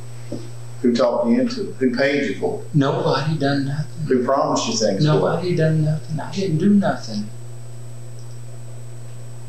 Your phone that you got, you think you might have paid it the first time. My phone has to be paid every month. Who paid your monthly bills, or when your card got low that you had to pay up again? I always bought them. Where'd you get that money? My unemployment or savings that I had. I cashed in a IRA thing that I had from my previous job. You knew that Sherry was retired, or thought she was. What did Fred do for a living? He was a financial something or another. So you know quite a bit about Fred. Well, I hear from talking, yeah. You know what he does, but you don't know what she does? She was the same, wasn't she? That's what she said. I'm asking you. Okay. I'm asking, I don't know. Yeah, that's what she told me. She was the same. She did a financial advisor, whatever, something like that. I mean, for being concerned and her being your best friend, staying away from there because it wasn't right, yet you know that Fred's a financial person. He goes out of town, you go by the house. That's another thing. Like he says, we know the answers to the questions beforehand, okay? We already knew you'd been to our house. Just waiting for you to tell us. Neighbors seen it. Because we went back around once we found out about you and took pictures in the neighborhood. Said, you ever seen this man? No. Yeah. They seen you. Huh? They seen you there. They seen you in the neighborhood. You can't answer for them, just like you can't answer for the lady that saw you in the truck backed up across from the mailbox. You just can't answer for them. What do you think she did when we took that picture of you? The lady that not only saw your truck and described it to a T, but looked at your picture. Who do you think she picked? I don't know. Take a guess. Who do you think? What did you say? I don't. The lady that picked your truck described it to a T, which is a little different now, okay? If we impound your car and keep it to the time of trial, you aren't going to ever need it again, is we put it up there, it's going to look a little different for the gray. But if we get some sort of chemical, which they can do, to take off the gray, and we put it back to the original color, it will match what she described to a T, okay? The make, the model, the type, the color, everything like that. That same person, what do you think she said when she saw the picture? And we asked, was this the person driving that truck? I don't know what she said. How do you fight that? I don't understand exactly. I mean, because if I wasn't at a place, how can somebody say your truck was there, your phone was there? But I was in their. I was at their house, but I wasn't there. We're talking different times. Yeah, I know. That's what I'm saying. Your truck, we haven't been able. You can't explain that. Your truck never left your possession. Your phone never left it. Yet we put it there by witnesses at their mailbox. I don't know what to say there. I don't know the truth is what you need to say. That's what I am saying. You're not. We've already gone over it. You yourself said, I don't know what your wording was, but it's virtually impossible because you had the keys to your truck, you had your cell phone in your possession. No one broke in. Remember when we went through that? No one went to the motel room. Right. You had to have had possession of those items. If they never left your side, let's get this correct, okay? Here's my phone, here's my keys. Okay, stay with me. Yes. We can put that vehicle that belongs to that over at Fred's house. We can put that phone there. They never left your side. That means you're over here with them. When you can put my truck there when I took the plastic to it, right? No, we're putting it there the night that Fred died. Oh, I don't understand that. That's what I don't understand. Then explain it to us. Your truck, your phone were there. How do I explain something I don't know? There is no explanation other than the truth, and you were there with your truck and your keys. Who did you have with you? Did you pay someone else to I was always by myself. I don't know why. And borrow your truck? Then it had to be you. I never had nobody with me anytime there. It was always you had Sherry with you. Yeah, she came and visited. Yes. Yeah. She came there and cheated on her husband with you. It may look like that. I know. It may look like that. Perception is reality, sir. Okay. Perception of the people that saw you there, you had a relationship, and it was a very physical relationship. It's not. So she was there. You're saying, she was there cheating on her husband with you. We've established that. We're just revisiting it. It makes you uncomfortable. But that's what it was. We didn't. That's what it is. Make love or nothing like that. No. Well, that's what you're saying. She's probably saying something entirely different. She's speaking as... Well, she's telling the truth, and then that's what she's saying. Okay. Ladies and gentlemen of the jury. Yes. Okay. They're going to be pointing at you. Okay. And saying that you had met Sherry. Upon your meeting her, she's helping you financially. She's giving you jewelry. She's giving you a necklace. Okay. I mean, nothing major, just small. We don't know that. We're working on all our financial records now. Okay. Is she has you come to Myrtle Beach so you can apply for a job. While you're there, best friends, you don't visit her because her husband's around. But you do visit her when the husband's gone. He's out of town. I assumed he was. You use your cell phone on a daily basis, talking to her. Yes. We established at the motel. There's not other times that you're around. That other tower. But you did talk to her from the tower that hit on their neighborhood at the time that he was being killed. Right. And you went back. You left early, even though you paid, which juries listen to this. This is the person that needs employment, seeking jobs, that needs money, pays for a motel in advance, and leaves a week or 10 days before it's even up. That's kind of odd. Motel staff hears you basically confess you're depressed, you got things you need to get off your chest. Yes. This is right after Fred's killed. You get a wedding band from her. Yeah. You pretend you're married. You don't show up for her funeral. She's there for all sorts of times for you. Same time she's at the funeral laughing, you're packing up and leaving early to come home. It doesn't fit together, okay? Gavel. Guilty. Bye-bye. What do I do? I don't know. We are not here to make a promise. We're not here to make a deal. Okay? All I can tell you is we go back to Myrtle Beach. We take the facts with us. Okay. You get something. What? You're getting something. Okay? What you get depends on you. What we present to the courts. There again, we can't promise. We take them what we get. Okay? You want to beg mercy and ask for them, we'll take it.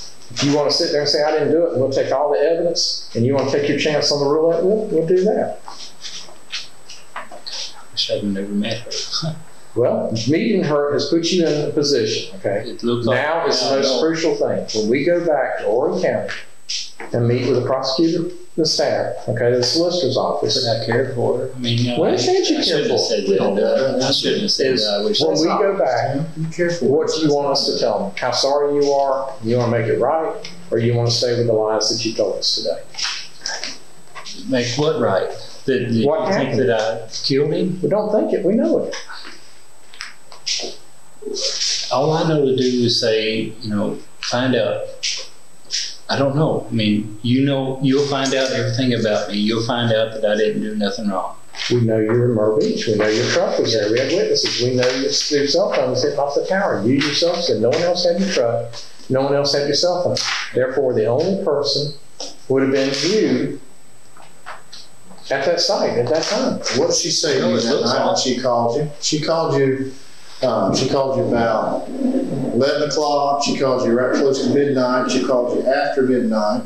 She would call me sometimes in the middle of the night. What did she say to you that night? Oh gosh, just I don't remember. So what night? The night Mr. Engel was murdered. I don't know what night that was. She said it was missing. It doesn't matter if it was a Monday Whenever or she a would call Friday. me, I don't remember. Do you remember her calling saying he was missing? She did call me and said somebody murdered him. When was that? I don't remember what day it was. Did you get up and go to her? No, Why? because she told me not to. Why would she tell you not to? Her Because biggest it time of looked need bad. since you've ever known. Because It looked bad because you had a because relationship with we were friends. friends, but it wasn't like you're saying. How else can it be portrayed? I know how it looks, but that ain't the way it is. What else do I say? I mean, you asked me what did she say when she calls me. I don't remember. No, not when she calls you in general. The night she called you multiple times, according to the phone records, A lot of that he times. was murdered. And guess what? You called her. She called you. He signed off his computer at 1 minute after 11 p.m., April 21st. At 5 minutes after 11 p.m., she called you. Okay? Talked for a little bit. Conversation ended. Okay. At 42 minutes after 11 p.m., you called her. You know why? Because you had to call and tell her the dirty deed was done. The mission's complete. No, I'm back in the nest. that's what I don't understand. What you're saying. Well, that's what we don't understand. Because we would just talk between each other all the time, even in the middle of the night, afternoon, In the stuff. middle of the night when her husband is missing, she's frantically, supposedly, according to her, out looking and trying to find him. She calls just to chat with you, doesn't tell you he's missing, doesn't say, hey, I'll call you back, Fred's gone somewhere. I didn't know when it was. I don't remember. I didn't ask. Trust me, Yes. you would have known. Because she was so upset she passed out and stopped breathing on us. Whether she was That's what faking it or not, I don't know. That's what I heard. Exactly. Yeah. So if you talked to her that night, and you did, because we have the cellular phone records to prove it, you would have known exactly what was going on. If nothing strikes you out of the ordinary for any of those conversations, that means you had normal conversations. She was just acting for us. We had normal. You guys were conspiring. You were going over what happened on the phone after you killed him. It doesn't take someone with hardly any IQ at all to figure that out, because we've already painted the picture to the point that you realize it. Over and over, you keep saying, boy, this is bad. I wish I'd never met her. You wish you never met her because she lied to you. I She wish talked I you into hadn't said murdering that. her husband. That's what happened. If you see it that way, the jury's going to see it that way. I wish we just got through with a murder trial. I care for her, but we just got through with a murder. We just got through with a murder trial. Okay, listen. The things that you we just got through with a murder trial last month. Guy sat there the same way you did, okay, and said that I didn't do it. The overwhelming evidence, whether it was DNA, whether it was witnesses or whatever, proved it. Okay, and that case wasn't as good as this one. Okay. He just got locked. He's gone. There is no seeing the jails. His coming out is going to be like Fred's. Okay, you're going to come out in a pine box. Okay. You won't get the oak one or whatever he got. You're going to get a pine. The state ain't going to fess up to paying that much money for it. You get a pine box, so that's how you're coming out next time you see freedom. The death penalty is on the table. Do you understand that? Yes, I guess I do. I don't understand why you're telling me this. Because you murdered Fred Engel, and now you're trying to cover it up. That's why. That's what happened. Correct me if I'm wrong. There was those phone calls that night, but didn't it kind of cease after that? Did the phone calls cease, your records, Joseph, after that night? It's like you had a lot of conversations, then you kind of had your plan together. Well, I won't talk to her anymore for a while. And make it like there isn't anything. Well, the game was up. It was too late. You'd already laid the groundwork with the phone records showing that you planned this. Afterwards, I believe, I may be wrong, then it kind of slowed up after then. I guess it's now where she says, well, don't talk to me. Let's be quiet and let's not have any communication. She did ask me not to talk very much because she was going through a lot. Did she tell you that she thought she was smarter than us and maybe that you do too? Because we went there that night and looked at her phone and asked her who she called. She gave it to us. But she'd already deleted the incoming and outgoing calls for you. But they're on paper. Okay? There's no denying it. They were there, but she thought she was smart enough by taking them off the phone. Yeah, if your husband just got missing, just got killed, why would you sit there and delete Mr. Rogers' phone calls from incoming and outgoing? I don't know. You know, Timmy. Look here, bud. Yes. You got to get right on this. At 23:05 on April 21st, she called you. You talked for 38 seconds. She called you and said, hey, I just sent him to the mailbox. Are you where you're supposed to be waiting on him? You said, yeah. All right, he's on the way. He's got on a green shirt and jeans and his glasses. You said, all right, you hung up. He went down there. You jumped him, you beat him, you murdered him, and you drug him in the woods, and you got in your car. You drove back to your motel, and at 23:42, your number called her number and talked to her for 192 seconds, okay? After that conversation was over, at 3 minutes after midnight, she called you and you talked for 448 seconds. Guess what? She's already admitted to us multiple times that she discovered her husband was missing at 10 minutes to midnight.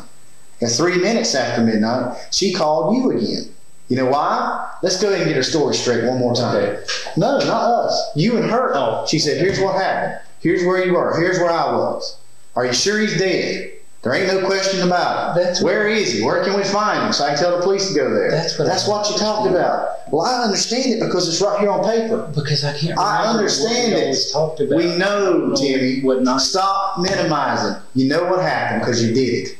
No, I didn't. You know she talked you into it. She promised you money. She promised you whatever. She promised you the world. No. You wanted to get married with her. I always did want to. Exactly. We know that. See, we've been sitting here talking with you for 2 hours about you wanting to marry her, and that's the first time you've admitted. That's the first time you've admitted it. Okay. Every time we push you on these points, you double back, and eventually, I've set enough minimization that I can go ahead and reveal the truth now, and I won't look as bad. What you don't realize is you steady shoveling dirt out of the hole and keeping yourself in it. You go into the penitentiary, and if you're not careful, you go into the electric chair. This paper right here is all you need to see, sir. Okay. That's all you need to see. That alone, without the DNA, is probably going to convict you and put you on South Carolina's death row. Right here on this paper.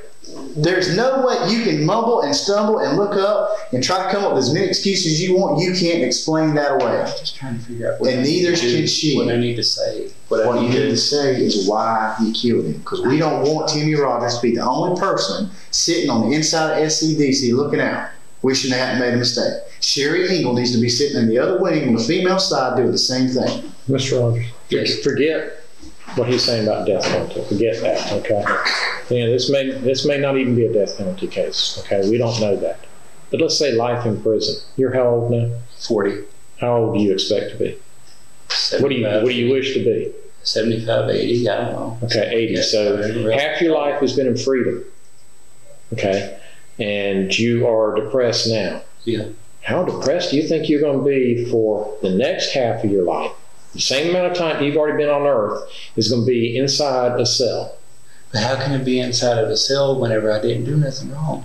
Your car was there, your phone was there. You yourself said no one else had your car or phone, or I apologize, your truck. You've tried to change things. You've changed your truck's look. You've done these things. I mean, someone that's down and out that needs a job is spending money on cans of paint to paint out in a parking lot when they should be having that food or gas. Something to do. Yeah. Something to do is going and knocking on the door and asking, can I get a job? That makes no sense. That's the least your worries is primering a car or a vehicle to make it look worse than what it did to begin with. You pull up somewhere and ask for a job, it's better to look like you're presentable, dressed nice, and pull up in a vehicle that looks like it's going to get you to work, because that means a lot. Someone sees you come up in a red truck and says, this man will be dependable. Looks like he's got a truck, he's going to show up every day. The next day you come up in a primer vehicle, you're trying to get a job. Man, I don't know if that truck's going to get him there. You know, he might not be reliable, dependable. You aren't going to get that job. I never thought about nothing like that. Well, evidently you don't think, okay? You didn't think that killing Fred would get you sitting here across the table from us and listening to this. You thought you'd get by with it. You haven't. It's caught up with you. I haven't got by with nothing. Denial is not going to get you by. What? Denial is not going to get you by. I guarantee it. Okay? The truth is all I know to say. Okay? And you asked me questions. You're a long way from the truth. We already know the truth. If you only knew. If we only knew, we do know. If you could read my mind. Okay. We weren't there.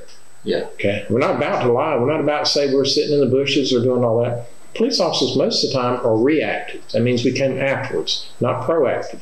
We try and ride the streets and try and stop things from happening, but most of the time we respond to calls afterwards. Okay. But if you ever watch TV, and I'm sorry to say watch CSI or whatever else like that, you'll see most of the time they catch the people. Okay. Yeah. We've caught the bad guy. Caught two of them. You're sitting here, the other one's sitting across the street. Don't call me the bad guy.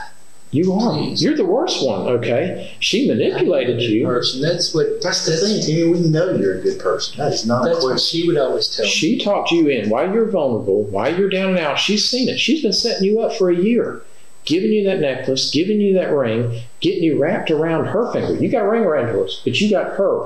Okay, she's got you wrapped around hers. And she's coaxed you into doing this. She's brainwashed you into going and doing something and giving you this pretense that she was going to marry you. I didn't do nothing wrong, but I do agree that at certain times I always questioned why she would do stuff, but I always thought it was for the best, that she would know what was best for me, because, you know, she is more intelligent than I am.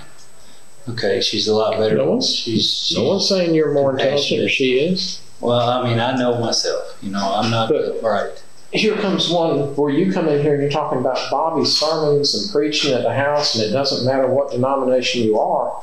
It's still that if you believe in some type of God or some sort of religion, that how is it okay to take one's life? It's not okay to take one's life. Okay, so therefore... But you don't have to live by the laws of the commandments. I don't understand it, but I'm saying if they were people out on the street that were drug dealers, had guns, they're always into violence, you know, you somewhat understand it. Someone ripped you off of money or dope, you're mad. You've never been in trouble before. Right. You're a man that's looking for help. You're going to someone that's having Sunday prayer things. Yes. But somehow you got entangled with Sherry, and she talked you into this. Okay? No. Yes. She did. No one else? Okay, if Sherry didn't talk you into it, there's no doubt in our mind that you had a hand in the death of Fred. If she didn't talk you into it, then you went and did it on your own. She's been talking about how she's been beaten, how she's been assaulted in the past, yes. And you took it upon your own to be the savior and go in and take away this other person. And then think you'd be the shining light armored knight or whatever and come in later and get married. You've already got the ring. At first, when we first met, you know, I was thinking, because she was perfect, you know, she was just everything in the world that I ever wanted. But then after I found out she was married, I mean, that added to the depression too, and I never wanted to tell her that because I didn't want to hurt her. You know?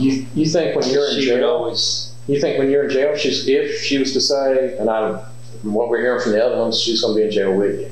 That's not in a if. But if the jury found you more responsible because you actually took his life and she just talked you into it or paid you for doing it or whatever, she gets less time. When she gets out, do you think she's going to be writing you letters or is she going to be looking for the next victim? I don't know. I know I'm not going to be in there because I didn't do nothing wrong. Would it surprise you? That. We already knew your criminal record, right? Would it surprise you to tell you we've already researched her past husbands, found out that they didn't beat her? That was just a story she told you. I wouldn't believe it. So basically, anything Sherry says is the gospel, and anything we see is kind of suspect and probably Well, not I true. kind of question because what you're saying to me that you can see that I'm not thinking real fast. I don't think real fast. That maybe you kind of throw things here and there to confuse me. In an hour, 40 minutes, and 43 seconds. Okay, that's how long this device has been running. Okay. Almost 2 hours. If you're not thinking real fast, you're thinking slow. In almost 2 hours, you should have been able to get a grasp on what we're talking about. I do understand kind of what you're talking about. I don't understand why you're blaming me for this, but I do understand that you've got me here for questioning. I hate to repeat for that. I hate to repeat stuff. Why have we got you here? Because you think that I killed him. Okay. And your truck was at the scene where he was killed. That's what you think that it was there. Right, it's not what we think, that's what we know. Okay. That your phone was used at the scene that same night. Well, From a tower. No, it couldn't have been. No one else borrowed it. No, nobody ever. No one stole it. You had it when you went to Myrtle Beach. You had it when you came back. Yeah. It was used at that tower. So you had I don't to know use which tower. I mean, I don't know where I was every time. I don't Okay, remember. but a tower that is taking signals from the same area where Fred was killed, Mr. Engel was killed. Your phone was used right there. Okay. And you were having conversations with Sherry. Place, it must have been, I don't know. I don't know. Those towers have a limited circle of where they pick up. Okay. Okay? Okay. It was there. Because we knew when you left there, you were hitting off the motel. You went back to the motel. Let me explain something else to you about this tower. Let me draw something out for you. Okay. He says they have a limited range that they reach out. Okay. Okay. Well, the tower we're talking about is right here. Okay. The crime scene is right here. Well, the area that you were staying before is way over here. Okay. The only way that your cell phone could have reached that tower is you being there. You know why? Everything in this direction, that way, is nothing but pine trees. There's not a thing out there. So there's only one place you can be because there's only one set of paved roads, and that's in this subdivision. Okay. I don't understand why you're getting It makes a circle like that. This is woods. So we take half that distance out. You were somewhere on this half of the circle. The crime scene was right over here. I don't understand that. Okay. That's what I don't understand. Okay, well, the way a cell phone signal works, okay, it comes out from a tower. It's like a radio tower, okay? Okay. Where the crime scene is at is this little square right here. That's where Fred Engel was murdered. Okay. Okay, that's what it represents. And I'm drawing this like if that is north. You know what? I'll tell you even better. I'll show you a picture. How about that? Okay. I got a picture right here. Like I said, we've done our homework. We know most of these answers. What size shoes do you wear? 13. Okay. All right. I'm setting this up just like this is north. Okay, that's the way most stuff in a map goes. That's north, Okay. all right, up here Okay. to the top. Okay. Well, the cell phone, you see, what's all this area out here? I guess, was it grass or woods or something? That's pine trees. Okay. You've been to Myrtle Beach, you know we covered up in pine trees. Yeah. That's all we got everywhere. Palm trees, yeah. All this area here, from this point here, and all this, back that direction is nothing but these pine trees right here. That's all there is. Okay. The cell phone tower we're talking about is basically right here. Okay.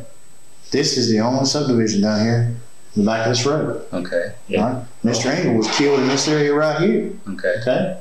So if somebody's in this area right here, they're going to be hitting off this cell phone tower right here. And not That's just the way only, it works. not only that, you pass a trooper down this road. The witness goes down here and watches your truck go into there. She saw you out here and saw you right there. That's a long way. That's not a major road. You're going to McDonald's. That only goes back to the house. You were driving so slow because the trooper spooked you so bad that she passed you and probably gave you a rude gesture, and inside of her own car cursed you out because she told us that. went on about her way ahead of you, got in the subdivision. After she gets to her house, she pulls in her own driveway, gets her stuff out, and is about to get ready to go in her house when you come pull in the subdivision, your truck with the lights off. Well, you know what? If you pulled in my subdivision with the lights off, I'd take notice. You'd be worried about it. Yeah. I would. That's exactly what I'd be. I'd be concerned. Yeah. And so was she. So she stopped behind her car and peeked out and watched your truck pull up and back into that mailbox station, facing it, where anyone that came walking down the street to their mailbox, you'd get a perfect view of them coming all the way down the street, all the way to their mailbox. That's what I don't understand. You're going to have your time in court, right? Okay. To say your side of the story. Yes. We're going to have our people that go up there and swear. Yes. That young lady that's seen that truck is going to be sitting up there telling her story. Over to the jury, it's sitting in all these chairs, okay? Okay. That how she described that truck, how it reacted, how it was driving, how the lights were off. And you're going to be sitting in front of it. And they're going to ask, who do you think was driving that vehicle? You don't think she's going to be pointing to you? She won't be pointing at me. Well, what? She won't be pointing at me. Yes, sir, she will. What else to say? You honestly think that you're going to get by with this? I didn't do nothing. Well, there's another aspect to the law in our state. Okay. They use this terminology. They actually use it here too. They probably don't refer to it quite as often as we do. It's called the hand of one is the hand off. The what? The hand of one is the hand of all. Okay.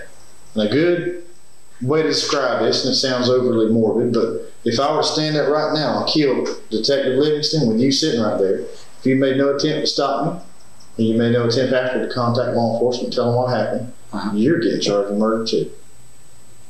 Well, this wide-eyed stare you give us, this nod, you know a lot more about this than you tell us. You just got to decide to share it with us. You got to help Timmy out. Yes, and I'm trying to. Nobody else is going to. I can promise you that there ain't nobody left that's going to help you with anything but Neil and I. Okay. Okay. The only way we can do that, you know what we can do. We've been talking about it for 2 hours now. I said we can't promise you anything, but we can take back the truth.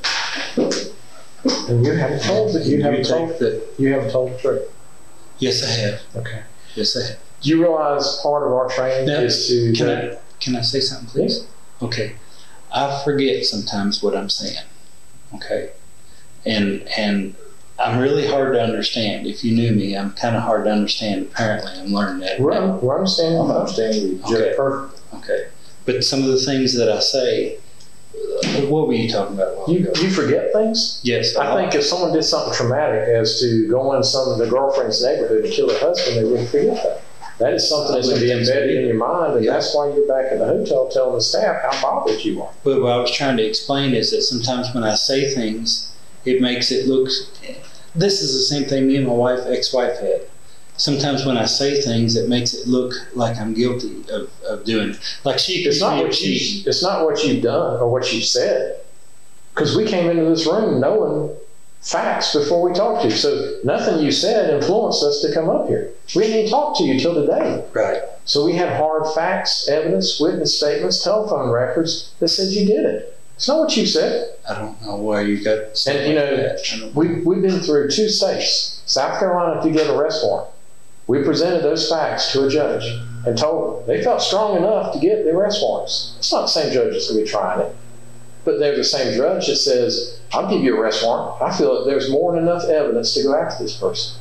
We came to another state, presented the facts again, pick you up, and also get search warrants for the residence. There is an abundance. We didn't have any problem. We didn't have to answer any questions that judge. We didn't have to go back over anything. It was clear. Because it looked bad because we were seeing each other. No, it looked bad because those phone records. It looked bad because your truck was there. It looked bad because your phone was being used where he was being killed. It looked bad because all the phone calls you had back and forth with Sherry that night. We had a bunch of them all the time. Yeah, she's hysterical. She's passing out on that day. But yet she's talking to you. You would remember it if she was hysterical. Her being you didn't talk to her. You know that her husband died. The threat is gone as far as Fred. Him being around for you That's what to worries talk. Me. Okay. Yeah. So if you wouldn't talk to her, if you talk to her quite a bit, I'm sorry, I'm going back. If you talk to her quite a bit with Fred alive. Okay? He's gone. He's deceased. Okay. He's laying in a morgue or a funeral home. Okay. You haven't talked to her. You didn't talk to her on the phone the next day the way you have. If anything, that's more of the time. She needs you. We have you would talk to her. According to phone records, they slowed down. We have talked every day. There's never been a day. You didn't go to the funeral. You didn't go to the funeral. Right. You haven't talked to her since then. So it looks even worse that you two are saying, well, let's split apart. They're not smart enough to figure this out. All of a sudden, after the murder, they're going to start checking phone records, not before. And they're going to start seeing who I'm with. It don't work that way. We go back. We go back a long way. And we start seeing what led up to it. Okay. And all that evidence, how close you were up until his death. And if you're good friends, the jury's going to think you would be even closer. You two did this number. Best of friends, there for each other in the worst of times. Like her husband dies. No, it wasn't. The day he died, you were best of friends and talking on the phone. The next day, you split up. Just for a little while, she said, let's cool it down and stay apart so they don't figure it out, because they're going to start looking at phones from this number. I don't understand that part, but I do understand the parts of where some days she would only call me for a few minutes, but she never missed a day of calling. Do you admit that then there was days that we talked a bunch on the phone? Do you admit that you have not talked to her on the phone as much after his death as you did before? Because I'm depressed and she's depressed. I don't want to, and I can't say comforting things to her. Two depressed people would help each other. You comfort each other. I can never say anything to comfort her. That's what she'd always say, things to comfort me. The reason you haven't talked as much on the telephone is because you've been together. Mr. Engel's memorial service. You just remember, you got a relationship with her, right? Yeah, I remember that too. I remember that from the beginning. Okay. Mr. Engel's memorial service was the Friday night, April 25th. Saturday morning, April 26th, everybody loads up and goes to Kentucky. Timmy comes along. So she doesn't talk to you. You know why? Because she's traveling with you. There's not much point in talking on the phone. He's right here. Let's talk to him. No. That's what cell phone records said. I don't remember when I came up here. Come on, Timmy. I don't remember. You are much sharper than that. You are not going to tell me that you don't remember the kind of drive that is, going from Myrtle Beach, South Carolina to Hardinsburg, Kentucky. Yes. On Saturday, April 26th. Okay, is that the day it was? Yes, sir. Okay, I don't remember that. You don't remember that? I don't remember that. Well, your cell phone does. You know why? Because the cell phone tower says, hey, Timmy's in Myrtle Beach. Okay. Now all of a sudden, bang, he's in Hardinsburg, Kentucky. Okay. So the cell phone tells us exactly when he did, and also tells us between that was one of the very few periods over the last several months that there wasn't phone calls between you and Sherry. Because you travel together. You remember all about it. You just know how bad it's going to make you look. We didn't travel together. You did? No. So why didn't you talk to her? I don't remember. I don't know. I'm sure she would have called me. She called me every day. She didn't. It's because you were traveling from Myrtle Beach to Kentucky together after completing murdering her husband. No. You had to come back here and have another service so everybody in this community would know that Fred Engel was dead, and now Timmy and Sherry can have a relationship. We didn't travel. Carry out what the vow, this little ring on his finger means. We didn't travel together. This was just a gift too. But we didn't travel together up here. God, I can't Your wife cheated on you. Yes. Okay, so that was a hard time. You're saying you had a hard time getting over it. Yeah. The last thing I want to look, if I'm going through all this, I'm out of a job, I'm broke, I lost all my worldly possessions to my ex. That's one thing. Okay, I've been there. Family court will break you. Okay. The last damn thing I want in my hand is another ring. But this was just kind of a reminder. It's a reminder of the hell you've been through for, what was it, how many years? 18 years or something like that? That's something too. It was a reminder of your relationship with Sherry. And it was a reminder for all these other ladies around here to stay away from this 6'3", blue-eyed, red-haired man that they might want to get their hooks in. He belongs to Sherry Engel.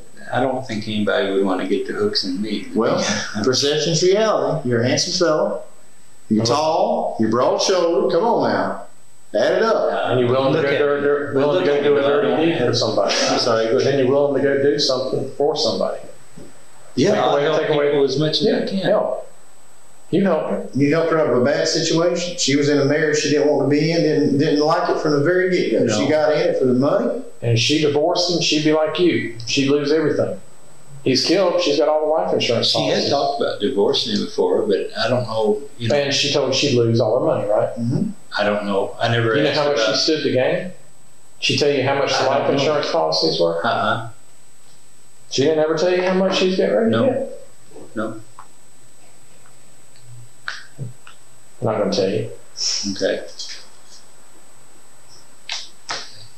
But I don't understand the part where you think that we were intimate as far as that. The jury sitting over here is going to hear the hotel staff coming up, and you saying it's a casual relationship, there's a hug. There's a difference between a hug and having your tongue down and getting her tonsils. Yeah. The two of you did you not have your tongue in her throat? A little bit. A little bit. And it ain't like what you're saying. According to these people, it was. Just like this detective said, they were pretty much coming over and getting ready to tell you, go get in your room. You know, there's kids that are walking by, things like that. I don't think we ever acted like that out. You watch TV? You watch movies? Yes. Think about this. Let me stop you for just a All minute. right, let's stop. What time? Time is 17:32. Change the batteries. They're getting low. You use the bathroom real quick? Yeah, actually, we got a bathroom right here. Look. Today's date is May 5th, 2008. Time is approximately 17:37 hours. Interview being continued after changing the batteries, allowing Mr. Rogers to go to the restroom, getting him a drink. Nothing else happened in that time. We're just resuming the interview. Like I said, that you will be faced with an extradition hearing. What that means is to get you back to Horry County or South Carolina, where there'll be a trial for this offense. Okay, you've been charged with what charges does he have against him? At this point, it's just murder. There's going to be a couple others. Okay, when you get back, there's going to be additional. Actually, our charges against me for the murder. Yes, sir. Yes, sir. Do you want to be read the warrant, see what it is? We'll not serve it on you, but we'll read it to you. Okay, we're not going to serve it right now, but maybe that's what it takes, is you to see that we're not bluffing. A judge signed an arrest warrant. Okay. I believe that. This isn't being served. Just going to give you a heads up on one of the charges. You're going back. It's not a threat. There's going to be more charges coming. You let them think about it, what the charges would be. All right, this is what our standard warrant looks like. We're not serving it with you. We'll have to do that with you back when we're back in Horry County. Okay. You can see my signature's in blue ink, the judge's signature in blue, and it's stamped originals. Okay. We ain't shooting no line on this. Personally appeared before me, the athlete Joseph Halls, matches right there. Okay. So that'll be me. Okay. Being duly sworn, deposes and says that defendant Timmy J. Rogers did within this county and state on or about April 22nd, 2008 violate the criminal laws of the state of South Carolina in the following particulars. On April 22nd, 2008, when Frederick Nicholas Engel was found deceased in a wooded area behind the mailbox station at the southeast end of Balmore Drive in the Carolina Forest section of Horry County. Detectives with the Horry County Police Department initiated an investigation which revealed the manner of death was homicide, which is murder. This investigation has shown probable cause to believe that the defendant was directly responsible for the victim's death through the careful review of cellular telephone records, video surveillance footage, lawful searches, circumstantial evidence, witness statements, and other evidence gathered through the course of this investigation. Based on this information, the affiant is informed and believes that probable cause exists to establish that the defendant did commit the offense of murder, a violation of South Carolina Code of Law, Section 16-3-10. It's signed by me right there. Okay. And the maximum could be life. All right. As soon as everybody finds out everything, Everybody finds out everything. Based on the evidence that he just told you about, yeah. I feel strongly. Nobody knows certain. I can't tell you 100%. I'm telling you based on past facts, previous cases, 90-95% chance. You want to take those odds?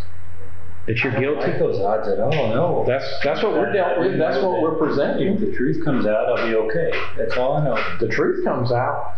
Is there another truth? Is there another truth that you can share with us that you've kind of kept from us? Everything I tell you is honest truth. And ask me things. How many pair of shoes you on? One right now. One. Are you wearing them? Yes. You don't have any more? I had another pair of tennis shoes that I threw away. Okay. Where'd you throw them away at? Oh, gosh. That's been several months ago. It was in E-Town when I was staying at the motel. Several months ago? Yeah. So you hadn't had any other pair of shoes? No. Why would you throw a pair of shoes away? Because they were old. They were falling apart.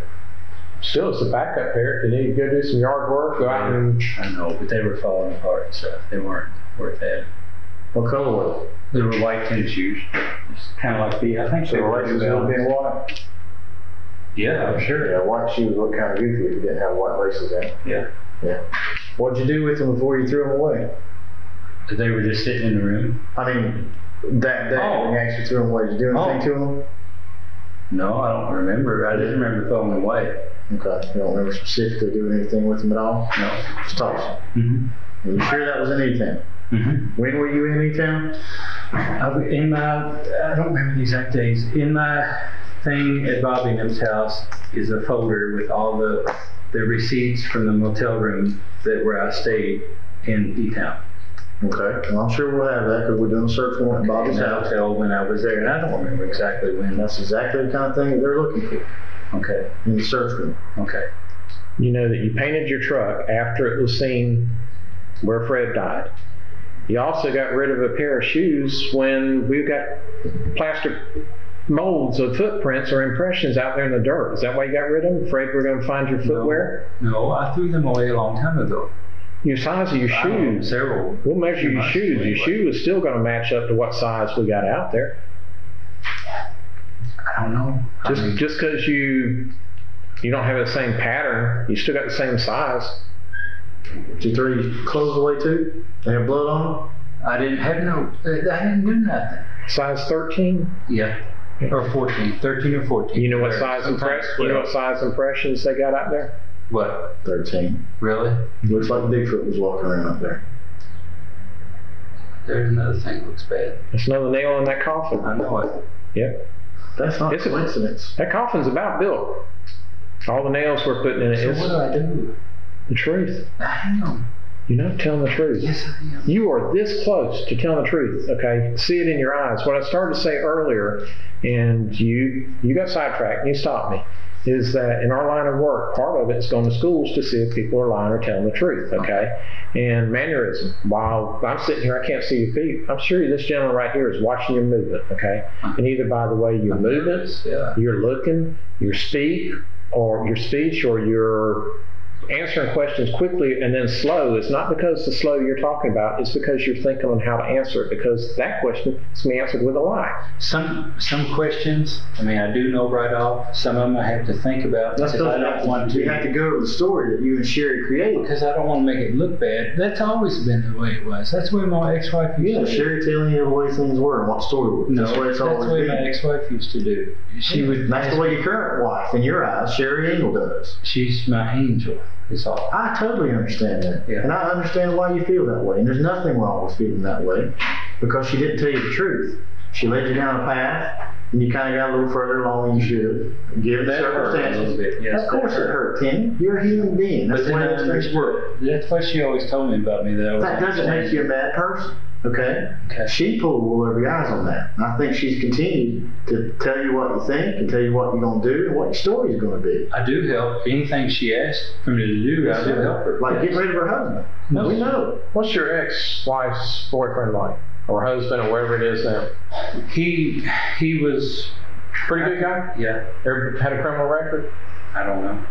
Okay. Kind of like you. Aren't you glad that she didn't talk him into killing you? Like Sherry talked you into killing Fred? But she didn't talk me, and Tammy wouldn't have talked him into killing me. And people wouldn't have thought Sherry would have talked you into it. Thought she was nice, thought you were nice, but it happened. It did happen. No. Yes, sir, it did. It doesn't make you a bad person. A bad person would kill somebody. But if you did it and it wasn't pre-planned, you didn't get money, you did it while you're sitting there depressed in that motel room and she calls you up and he's beating me or whatever else and you snapped and you went and did something. Those are things we can work with, sir. The things we can't work with is your constant denial. Because we've got a mountain built up and you're not going to climb it at the pace you go. Okay. You can't keep doubling back on the things you've said and trying to rearrange them. I don't see it. Make it look better. I really don't. The question is not whether you did it to us or the jury. It's going to be what was your motive, okay? Was it for love or for money? There is no other question. We know you were there. We can put you there. Just don't keep, I'm not going to go back over why. Okay, we, us, witnesses, telephone records, everything else, there is no denying it. We can put you where Fred died at that time. Right. Okay, no denying. All the facts can support it. We can put you in a relationship with sheriff, with witnesses, either here in this state or back at our state. It's been going on for a long time. We can build this case up.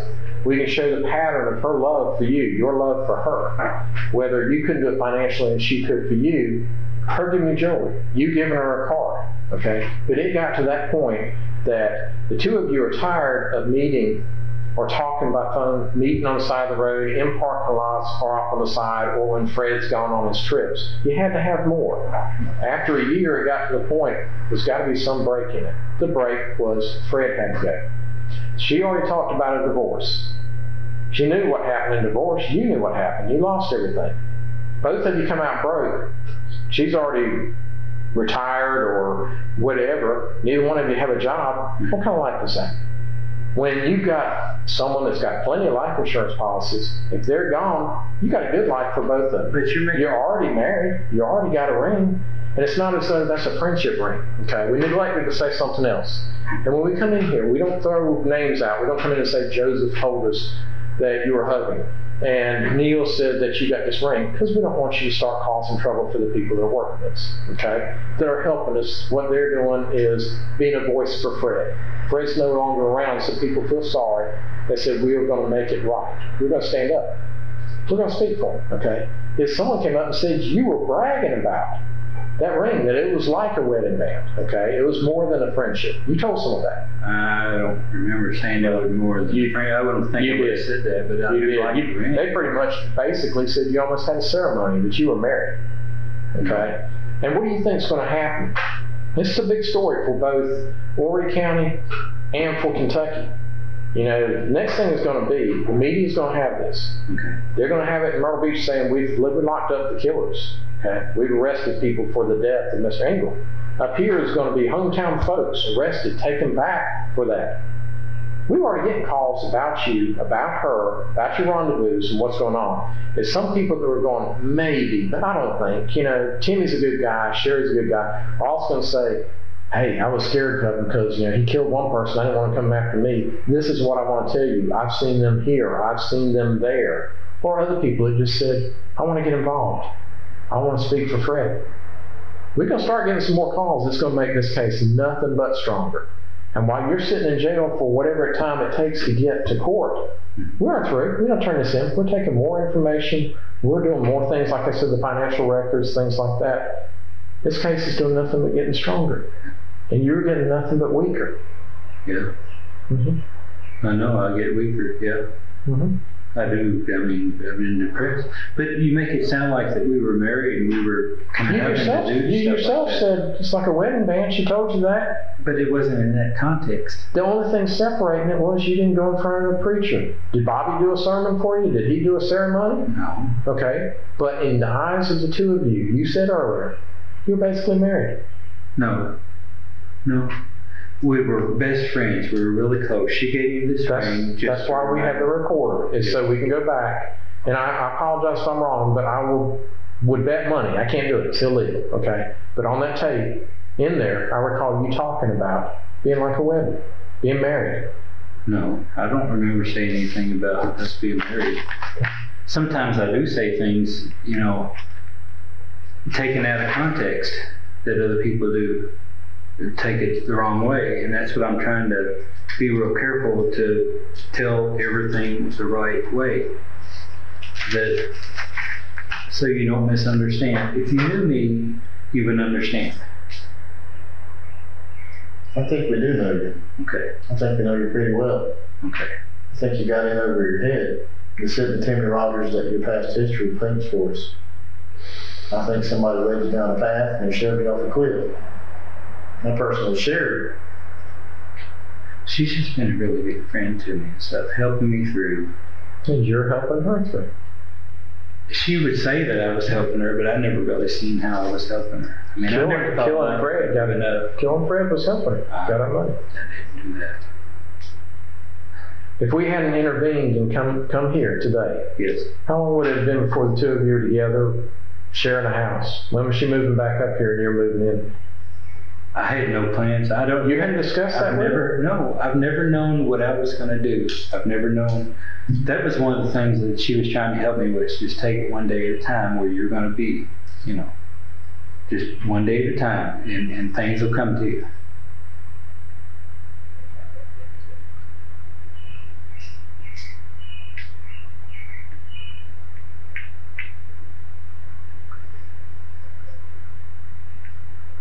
I'm still waiting for you to explain your truck, your cell phone.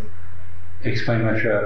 Like what? Being in the neighborhood. Eyewitnesses that are going to get on the stage. When I put the plastic over it too. No, sir. You said that's the daytime. We're talking night. It's dark. And I wasn't there at night. You were? Okay. And what was the other thing? Your phone being used at night. The same night your truck was seen there, your phone was used there. I don't remember what night she does call me, and that, you know, that may have every night, every day. You talk each other constantly. It doesn't matter what night. It doesn't matter if it was Monday, Tuesday, Friday, Saturday. Forget the day of the week. Okay. There was a night. That a witness that will come to court that has already done this little tape recording, that was prepared to come back up, play back, and stand up there and say that your truck was acting in a suspicious manner, was driving slow when it passed that trooper. She passed, you pulled in with her, turned off your lights, said where you parked. I don't know anything about that. I really don't. I don't know. Stick with that story, because we are going to blow it out of the water. All those witnesses, you're going to be like some other person that's been up on trial, and the witnesses come in and take your story apart, okay? You're going to walk out a guilty man, going to prison, and wondering what difference it would have made. That's what scares me, because so many people that are innocent get put away for things. Really? You honestly believe that? Yeah. There's a lot of people put away for the things they did do. I think that number outweighs. Okay, if the system may have failed, I've always been there. And there may be, it's a minute amount. I think we do a pretty good job, and so does the crime scene, the labs, and all that, and putting the right people in prison. Yeah. And I think we're on the road to doing the right job this time. Toward you all. No, we don't think. No, I'm just trying to tell you that I feel strongly that you will be convicted. Okay, and it's because. Not of us. It's a joint effort. Everybody's had a hand on that puzzle. We're waiting on the last couple of pieces to go in there. Okay. That picture is Fred, and that's what everybody's going to be there for. This day is for Fred. Okay. So that he can lay in rest. Okay, lay in peace, because his life was cut short. I didn't do nothing. And you think it's hard to sit here with us? That jury sitting there. That jury is going to be listening to everything everybody else says. Yeah. We're prepared. Right. We're going to be prepared even more so the more time we go. As long as I tell what I know, I'm okay. We can't make you say anything otherwise, Jim. Right. We can't make you say anything else. We don't want to. We're not here with some sort of instrument. We're not holding a gun to your head. We're not doing anything like that. Okay? We're not here to make you say something you don't want to say. We're just trying to get the point across that the evidence outweighs your testimony. Okay, so there's nothing you can say? There's nothing I can say? Well, you said if that's what you want to say, then it's documented for the time of court. I'm just telling you, we aren't here to make you change it. If that's the truth, that's what you want to stick with, by all means, go with it, okay? I'm just telling you what we've got in evidence, what we've got in statements is not what you were saying. And it's not like we picked one person. We've gone and paid someone to come in here and tell one story. It's a magnitude of people. We're going to have witnesses lined up and waiting to come in and tell stories. Okay? And those stories not being a story as in a fib, but stories as the truth. And all of them, it's funny that how everybody else's story makes this one picture, this one puzzle.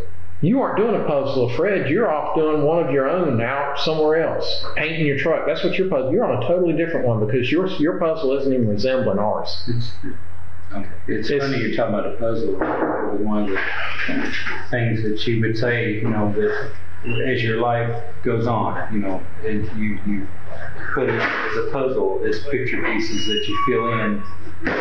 Okay, well, you're working on a different puzzle, obviously. You aren't playing the same one we are. And if you want to go to court, still staying that way, that's fine. But I feel strongly that everybody's saying one thing in common, and you being totally different is not going to sway the jury. I would think if you're in that jury box and you think that a dozen people come in, 24 people, however many people it is, whether it's police officers, people from the crime scene, from labs, from witnesses, that they listen to all these stories being the same, and they come hear yours, and the only thing that's the same is your love for Sherry. You're meeting in a motel room, side roads, whatever, that your truck was seen there, your phone was picked up from there, and that you being the best friend didn't go to the funeral, you just left. What do you think? I know it looks bad. It looks bad, okay. I do know that. Okay. And she knew that too. That's why she would tell me to not, Anything else that you want to say? If anything else you want to ask me, No, sir. We're not going to ask you anything else. I think we've asked enough. We're going back over the same things. Okay. I don't think there's a need for that. If there's something that we've overlooked, tell me. If there's something you want to change, now's the time to do it. And I may think of something later that I need to add. And I always do that. I think of things later. Well, then you approach us. You call us. You're going to have time. Okay. Okay? Okay. Nothing else that you want to say at this point? Nothing I can think of now. I mean, I don't know what else to... Give me a while to think of things that I can tell you that might be able to help. This is a new tape starting. You've had over 2 hours. Okay. I would think that something as vital as someone's life and the livelihood of your life, you would have done thought about it. It wouldn't take me till tomorrow. That's me, because I'm slow right now, because that's what she keeps saying, because everything that's happened to me. You have over the past a necklace that was given to you by Sherry. Yes. You have a ring that was given to you by Sherry. Yes. Do you have any problem with signing those items over to us as evidence? I hate to, but yeah, you can have them. Okay. You want them now? I'm asking you. Yeah, I hate to, but I mean, you let me know. Okay. And I don't know if I can get the necklace. Okay. Anything else that you want to say? I'm giving you the last opportunity before we turn and take off for this interview. Not that I can think of. Okay. Concludes the interview. The time is approximately 17:58. In October of 2010, Timmy Rogers was convicted of murder and sentenced to 35 years in prison. He would later appeal that verdict in 2013, but to no avail. The entire case breakdown for those that are interested and the appeal documents are linked below. And in December of 2010, Sherry Engel was sentenced to 30 years in prison for her role in the murder. She pleaded guilty to accessory before the fact of voluntary manslaughter, and she must serve 85% of her sentence before she is eligible for parole. I want to thank you all so much for watching, and we will see you in the next one.